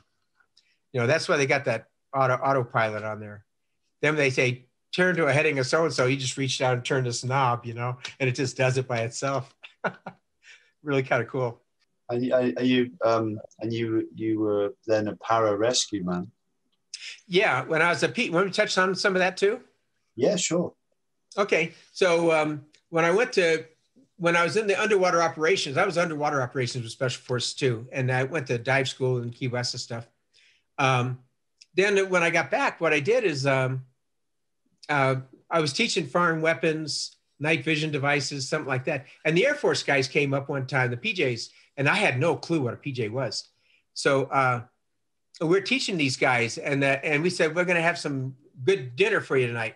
And then the PJs say, we're cooking dinner. And they whipped out filet mignon and lobster. I'm going, you kidding me? I told my team sergeant, Jimmy Gaston, I go, you know, Jimmy, no, we're going to listen to these guys. We're going to let them cook dinner tonight. So after that, I went on down, and I had a couple of beers with the guys in Truckee. And there's a place called Bar of America. It used to be the old Bank of America.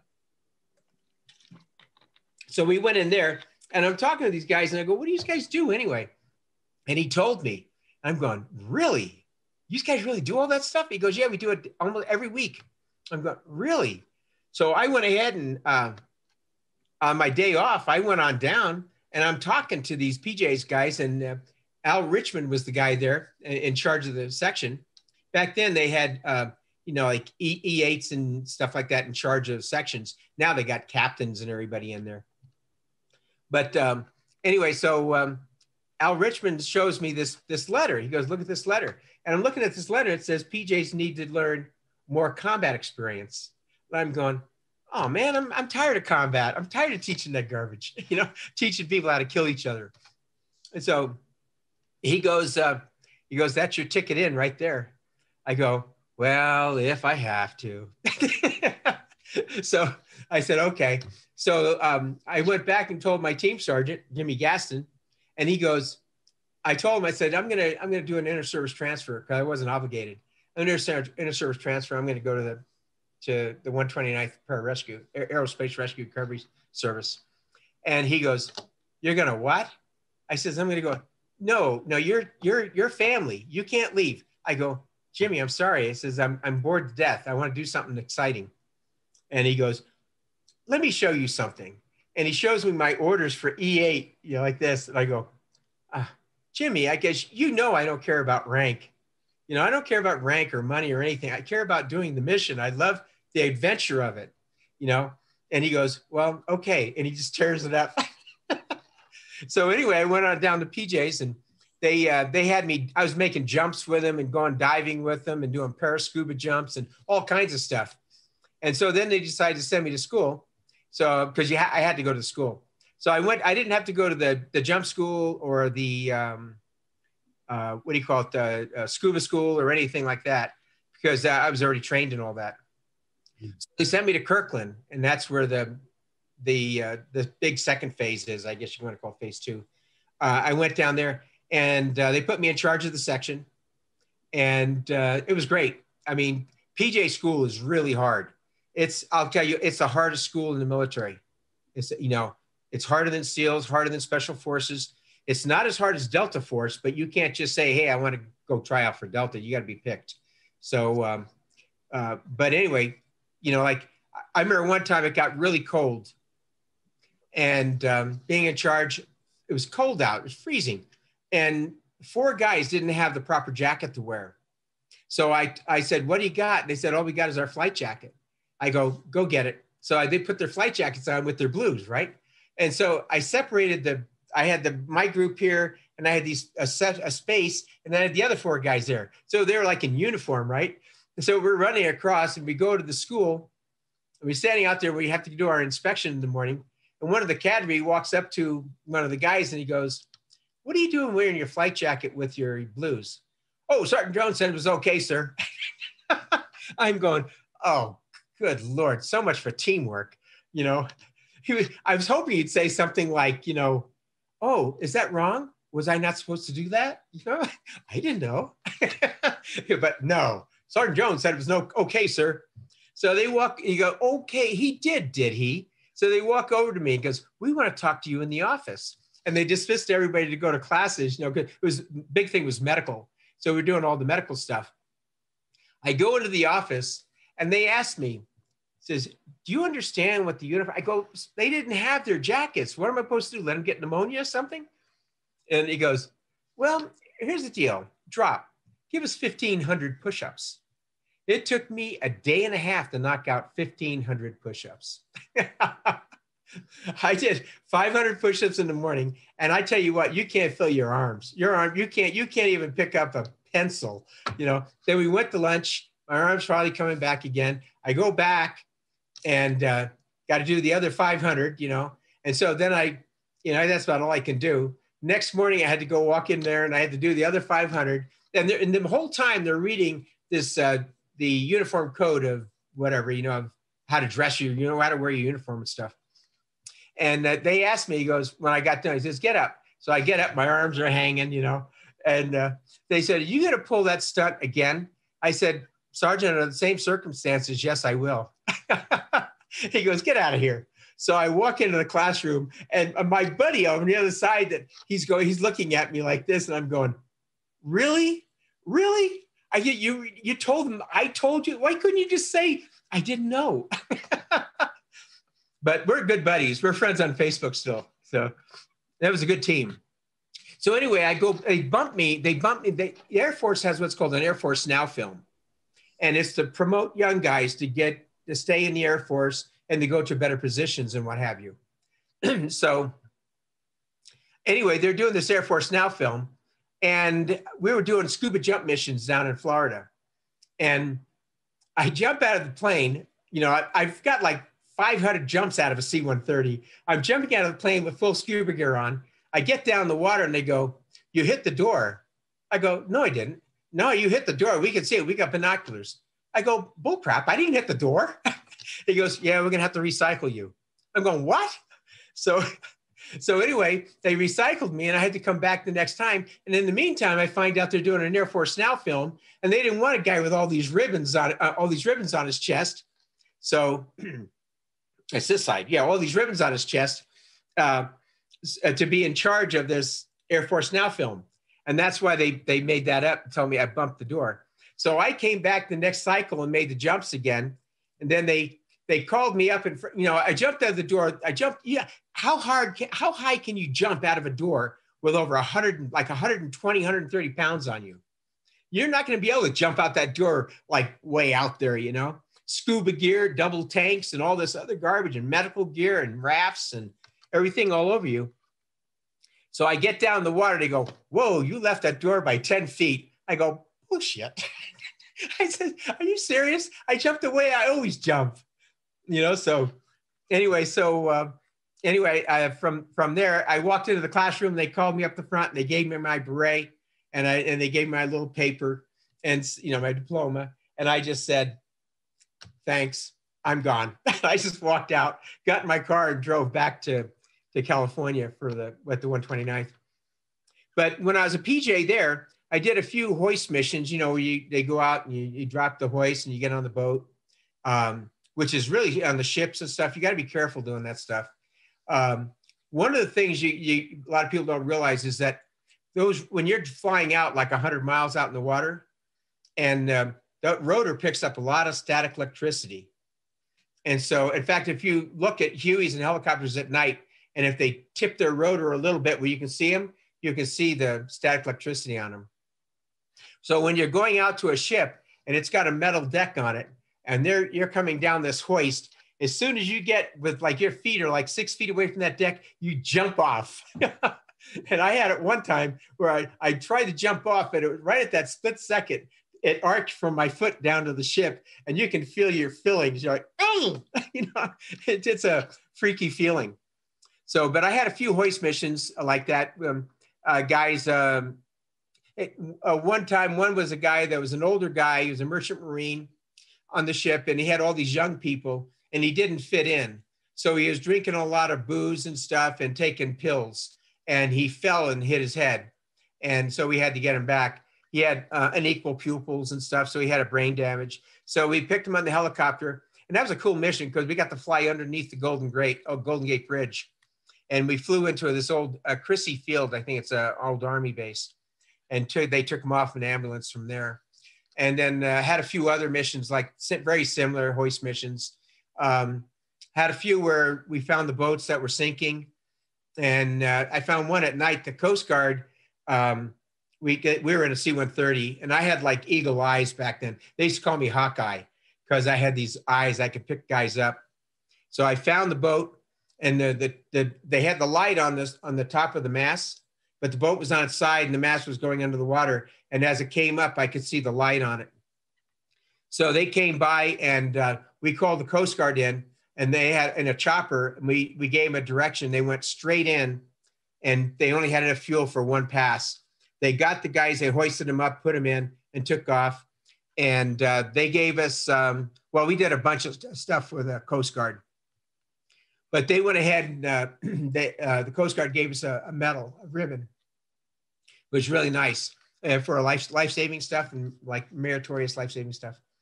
And then they gave us the boat that we saved, the guys, they gave us a bunch of salmon. They sent it down. So they gave us a bunch of great salmon and stuff. And then I had a couple of jump missions where you go out in the ocean. One was for, I was the assistant team leader, and Johnny Stevens was the team leader. And we flew out about 1,000 miles. And I can't remember the name of the ship. It was the Polar Race. So we flew out in the Polar Race, and we jumped in.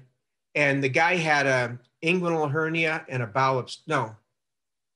he had a ruptured appendix. So on that one, we jumped in, you get on a dinghy, and the dinghy takes you over to the side of the ship. And then you got to climb up, and we had 30-foot seas. It was horrible. You have to wait because the ship's here and the waves are going like this on the side of the ship. So what you got to do is you get in the dinghy, you got to go as high as you can on that ladder and grab that ladder. And there's a door on the side of the ship, so you climb in there. And I was so sick. I was so friggin' seasick. And Johnny was the same way. Johnny, when he was coming up, he didn't get a high enough wave. So the next wave came up, and the boat came up, and it hit Johnny in the feet and knocked him off the ladder, and he fell into the boat. Thank goodness. He did that twice. So thank goodness, because he went in the water, there's no telling what would happen. So then we got up to the guy, and we got him rigged up. And in the meantime, the helicopters are flying out. They refuel the helicopters about every 300 miles. And so they got out there, and they brought down the hoist. We put the guy in, we wait for the hoist to spark. And then we go ahead and we put him in a Stokes litter in a sleeping bag, and we Velcro it closed, put goggles on him, earmuffs on him, bring him up. And then they bring the ladder back. They bring the Stokes, the penetrator back down again. And then Johnny and I get on it, and they bring us up. And then we take care of the guy. But we had the low level, like 100 feet off the water, all the way to Coos Bay, Oregon. That was the closest point. When we got there, they had all the film crew out there and everything, because it was a big deal for that little town. And they refueled the helicopters at 100 feet off the water. Just insane in 30-foot seas. So, but we got up there, and being PJs, the film crew's out there, and we're walking out in our wetsuits, doing our thing, So it was kind of fun. And so then we flew on back in the helicopters. Took us a while to get back down to our base, but we did that. Then I had another mission. It was for the Sugar Islander. It's one that brings the C&H sugar back from Hawaii, and it goes into Carquinez Bridge in California in the Bay Area. So that guy had a bowel obstruction, had an inguinal hernia and a bowel obstruction. He couldn't eat, and he couldn't take anything down. And he kept vomiting bile up. So we went ahead and did lavage on him and a bunch of other stuff. We parachuted on that one, and that was a lot nicer. The seas were fairly calm, and it was about 1,000 miles out. So we flew out, parachuted in. The dinghy picked us up, and we went on over, and we went up the ladder, got on the ship and everything, and we took care of the guy. We had to stay with him, we stayed with him for about 3 days. And instead of the helicopter picking us up, we stayed on the ship because we were fairly close. We were closer to Hawaii. So it took us about 2-3 days to get into Hawaii. So we went in there, and the skipper of the ship, he wrote a nice article in the CNA Sugar Journal. And so he sent me a copy of it. It's really cool. Angels and Flippers and Wetsuits is the title. So we did that. And there was a general that flew into Hawaii. So we went from the Big Island over to Honolulu. And the general let us fly back in his jet. So we got in there and we flew back. And it was Christmas Day. Oh, there's a little more to that story. That's right. It was Christmas. I had a big Christmas party. It wasn't Christmas Day. It was a big Christmas party that the unit was having. So I went there and I chewed the CO. The guy that flew our C-130 out there was the colonel of our base. It was Colonel. I can't think of his name. Aguar, Colonel Aguar. So he's flying out there, and I didn't want to jump with the scuba gear because, you can get killed jumping with scuba gear and stuff. And he goes, "Aren't you supposed to be jumping with scuba gear?" I'm going, "Well, those seas are pretty calm out there." I said, "I don't think we really, they're dangerous jumping with scuba gear and stuff." He goes, "Well, if you're supposed to be jumping with scuba gear, shouldn't you be jumping?" I go, "Sir, I don't tell you how to fly this airplane. Don't you tell me how to jump out of it like that." And I go, "Oh, and furthermore, I can fly your airplane." So anyway, I put the scuba gear on and I jumped out because I figured I'd be all over me if I didn't. So then when I got there, I went to the party. They said, "Just rent a cart, come down to the party." We go down to the party and I walk in and I see Colonel Aguar, and I walk up to him. And I go, "Sir, I'm sorry. I owe you an apology." "For what?" I said, "For chewing your butt out on the airplane." "Don't worry about it." So, but him and I were pretty close. I taught him how to scuba dive in Hawaii. So, so we were pretty cool. That's fantastic. Yeah. I mean, you've had such a varied life, with before, the Navy first, and then Vietnam, and then SOG, and then the Pararescue, and you got to work with a space shuttle team as well, didn't you? Oh yeah, I forgot all about that. Yeah, I was one of the paramedics on Mount St. Helens when it blew as well. So we went out to Mount St. Helens and we flew out there, and I designed those stable rigs like we use in Vietnam. I designed stable rigs. And so if we were on the ground walking in all that silt and stuff, for the ash from the volcano, because the helicopter couldn't get down that far because we'd just get up into the plane and the helicopter.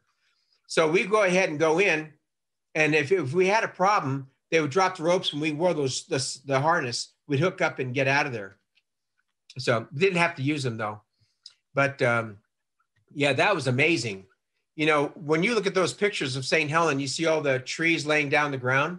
Those trees are only like 50 feet from where they went down. All that bare area out there, those trees were disintegrated, and if you look at those trees in those pictures, they look like telephone poles because all the branches and the top of the trees were disintegrated at a certain point. Yeah. But from that point closer to the volcano, they were just dissolved. So we were out there looking for the sheriff's brother, and we never did find him. We couldn't find any more bodies. We went up there to support the Oregon unit because they were working night and day.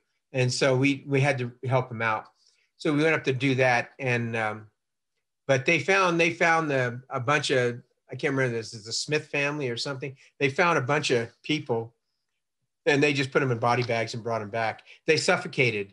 Most of them were like in shorts, and they just suffocated, from breathing in the ash, which is tragic.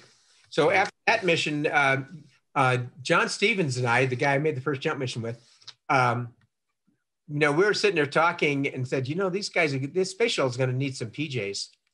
And so we went and talked to our boss, Al Richmond. I go, Al, I says, these guys are going to need this. Space shuttle is going to need some paramedics, And he goes, well, why don't you work on it? I go, okay. So Johnny and I we irritated NASA. We just irritated them, calling them every day, saying, you guys need some rescue guys in case something happens, and We're PJs out of the 129th. And so the day came, they called us back and said, we're getting together at White Sands, New Mexico, if you'd like to go. And I said, yes, we're on our way. Boom. We flew on down there and we worked with the astronauts. It was James Bajan and Anna Fisher and Rhea Seddon. And I'd love to meet James Bajan again. Him and I hung out a lot. You know, the other people, we hung out with him because he was really a cool guy. In fact, when he left the astronaut program, he became what do you call it? A flight surgeon. He became a flight surgeon up at the Oregon unit where we were helping the other guys. He up there. So he's really a cool guy, Jim Bajan. And they're all medical doctors. And he was also a structural, not a structural engineer, but he worked with ejection seats and stuff like that. He helped design them. So, and then I worked mainly with Anna Fisher. She was also an MD. She was the first mother in space. And Rhea Seddon she was always asleep. She was always asleep. But Rhea Seddon's really sweet. I saw her about 2 years ago when they had the Space Fest. She was there signing autographs. And I saw her and I go, you don't remember me, do you? You know, this is a year before. I go, you don't remember me, do you? She goes, no. I says, you and I worked at White Sands together. And she goes, oh. I go, but you were always asleep. and her husband is Hoot Gibson. And Hoot goes, yep, that's her. She still falls asleep at every lecture. So it's kind of funny. And then Anna Fisher, I saw her this last time too. And I gave her a bunch of pictures and that I took. And I said, do you remember this picture? And she goes, no. I go, that's you. You're yelling at me for taking pictures. You told me, says, stop taking pictures and get over here and learn something. So, but now she loves those pictures that I took. So, but on the space shuttle, we went down, we trained at White Sands, New Mexico. Well, we'd have a guy parachute in. No, actually, no. If the STS 1, 2, and 3 had ejection seats in them. STS 4 had 3 astronauts, but there was only 2 ejection seats. So they decided to disarm the ejection seats on it. So on STS 1, that was what's his name? John Young and Bob Crippen. And so they were on the radio. So we're in the airplane flying overhead and the 130, and we're talking on the radio and we can hear them. They're saying that you're talking to the astronauts actually, and they're working scenarios around the world at the same time. And so what they're doing is they said, we're going to have to eject. We're going to have to eject. So they eject. So we fly over the area and they have a guy in the ground in a spacesuit and a parachute laying there. So our job is to come in and parachute down in there and take care of this guy. We, you know, when you get an astronaut out of a spacesuit, you got to crack the wrist and take the glove off first. And most people want to open up the face mask and talk to him, but you don't do that. You'll suck his face out, his eyeballs or something. So you got to do the wrist first. And then you treat him and talk to him and all that kind of stuff. So we did all that work. And then we went for STS-2, or STS-1 when it landed. I think it landed in Edwards Air Force Base. Yeah. So they landed there. And then STS-2 was the same thing. They landed there. That was Ingalls and Truly. And then on STS-3, it was Lausma and Fullerton. I've met Lausma a few times. I haven't met Fullerton yet. But that one landed in White Sands, New Mexico because of weather or something. But what happens is the space shuttle, it's a glider. So when the glider's coming in, if he's too short, they got to eject. But if he's too long and they can't bring it down because it's got air brakes on it, it's a glider. So they'll try to sink it down. And if they can get it, okay. But if not, they have to eject. And that was a Mode A contingency paramedic. So I would go in and take care of them. So there'd be 2 of us at a time going in. Sometimes there'll be 3 of us. Just we have one guy that wants to just tag along and have fun.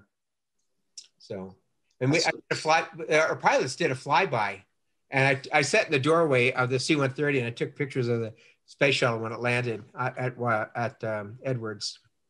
But yeah, I've met Jack Lausma. I've met him a few times.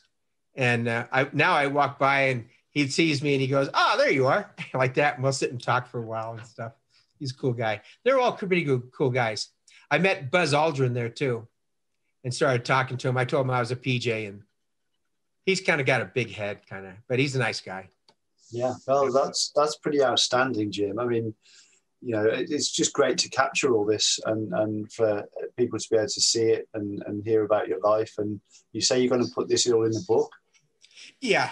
I'll do a PJ book and put my PJ time in there.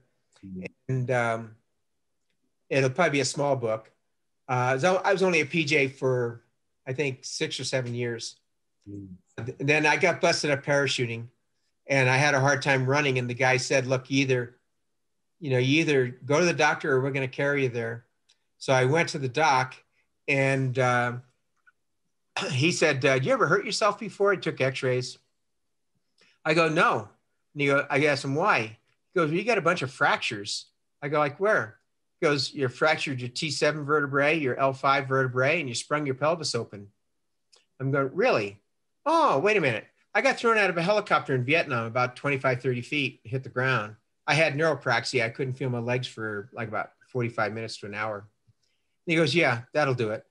He goes, "I'm taking you off jump status." I'm going, no. So they took me off jump status and I still parachute, by the way. So they took me off jump status and they said, "We can put you in another area. You can be a desk jockey or something." And I'm going, "No." I says, "I'm not a desk jockey kind of guy. You think I'm going to sit there at the desk and watch all the PJs going out and having all this good time?" I said, "No." He goes, "Well, you got 20 years and we can give you a medical." And they gave me the medical and I took it, got out. John Plaster hurt his back in the same way, didn't he? Going out of a helicopter into high elephant grass and hit the ground hard and knocked the wind out of him. And that was it. He couldn't run recon anymore after that. And then that's when he became a fact writer. Yeah, and flew over 300 missions as a cover rider. Yeah. That's right. Johnny's a good guy. He asked me to be on his team. He was coming back from 30-day leave and I was going on my 30-day leave. And we met at the NCO club at 5th Group, the headquarters in Nha Trang. And he said, "Jim," I said, "I'd love to have you on my team." And I'm going, that's an honor. I said, "I'd love to be on your team. Heck, if I was on his team, I could have done that POW snatch he did on that truck." I says, "I don't think they're going to let me be on your team." I says, because they needed 1-0s. They're shorthanded on 1-0s. We had, there was probably about maybe 25 or 20 of us that ran those missions in CCC, leaving and coming in. But out of that 25 guys, we lost like 5 guys a week, killed or captured or wounded and had to leave, So it was kind of rough. So, but we had whole teams there that never went out in the field. Never went out in the field because they never had a 1-0 for them. Oh, okay. Yeah. Because a lot of guys don't want to step up to the plate. And you can't blame them. It's a big responsibility. I was talking to Tilt and I told him, I said, I'll be honest with you. When I got in that chopper and we're flying out and we're heading in, getting ready to go in, I said, I used to question myself, like, what am I doing here? I said, this is insane. I've got these guys' lives in my hand. If I make a mistake, we can all get killed. And Tilt said, we all felt the same way. So, yeah. When Dan Sturr told me that he recommended me to be the team leader, I'm going, what? I thought you were my buddy. And do you all keep in touch today? I mean, was there a time after Vietnam when you all lost touch because what you did was so clandestine that you couldn't talk about it? So, was there a lot of guys that lost touch with each other, or were you still tight knit when you got back? Yeah, we're still pretty tight knit. We still go to the Special Operations Reunion.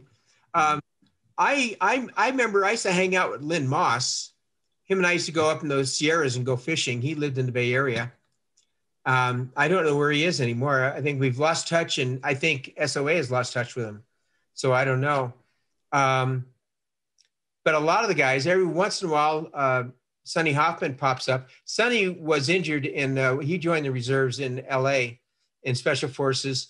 And apparently he was setting up a charge, and one of the guys was rolling out the wire and didn't shun it. And what happened is stacked electricity, it blew it up, and Sonny lost part of his intestines, an arm, and an eye. But he used to come out to see me in Tucson here.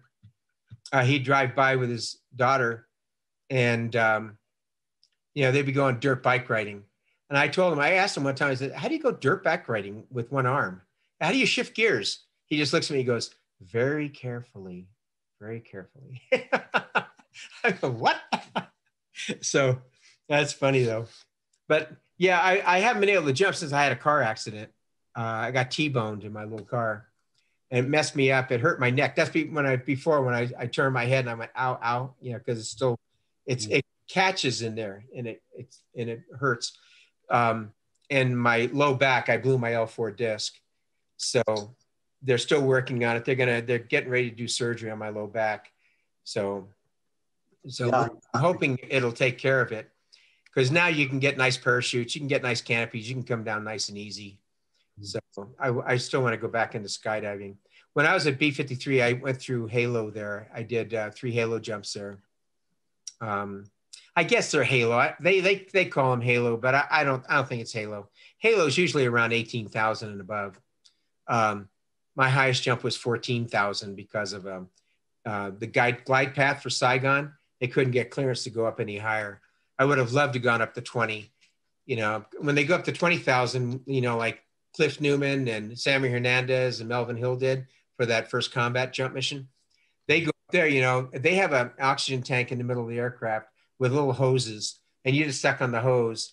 And then when it's time to go, you just hold your breath and go out at 20,000. And by the time you get down to 13 or something, you can breathe. So you don't need to carry oxygen. Yeah, I think they carried oxygen on that jump mission. I don't know. I'd have to ask Cliff that. I really don't know. I've read the story, but I can't remember. And Mel, I loved Mel. Mel was such a nice guy. He ended up, he blew a blood clot or something from having diabetes, ended up losing his leg and threw a clot, and it took his life. Melvin Hill was a cool guy. And and then Cliff Newman's still going strong. Sammy Hernandez is real quiet, but he's still going really strong. He's a ladies' man. He's a great guy. I love Sammy. I interviewed him. I got his interview. I got all the interviews from those guys. I need to interview Cliff Newman. That'd be good. Great. Yeah, I'd love to see it. Yeah, I wanted to interview Frank Miller, the Medal of Honor recipient. Frank and I were on the A team together, A502, and then he went to CCC. But I wanted to interview him, but he only went to that. He went to the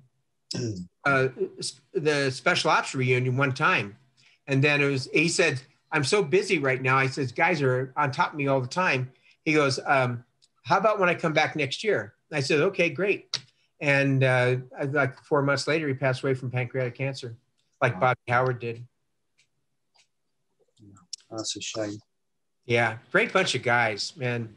But we all stay in touch. I've got like over 3,800 friends on my Facebook. So, and most of them are PJs and Special Forces. And I hunt for meteorites now. I'm a meteorite hunter.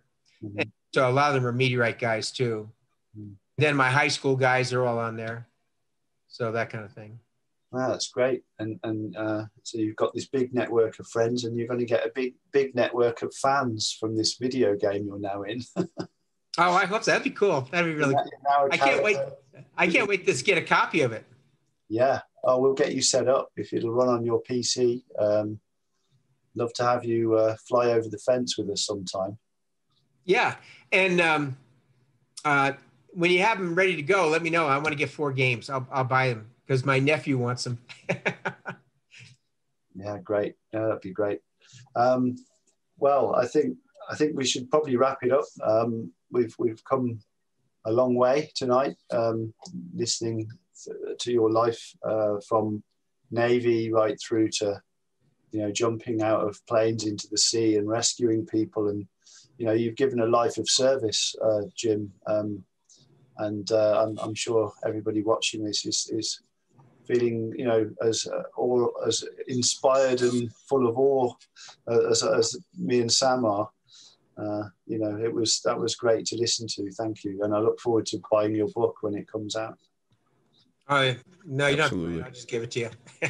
Do you have any more questions, Sam? Geez, there's it's just the breadth of everything that you've done is just incredible. I mean, I'm overwhelmed with information, but I'm absolutely in awe, and it's just so fun to listen to you talk about all this stuff. Well, awesome. I appreciate it too. And Sam, I'm honored that you're going to be doing my part. That's awesome.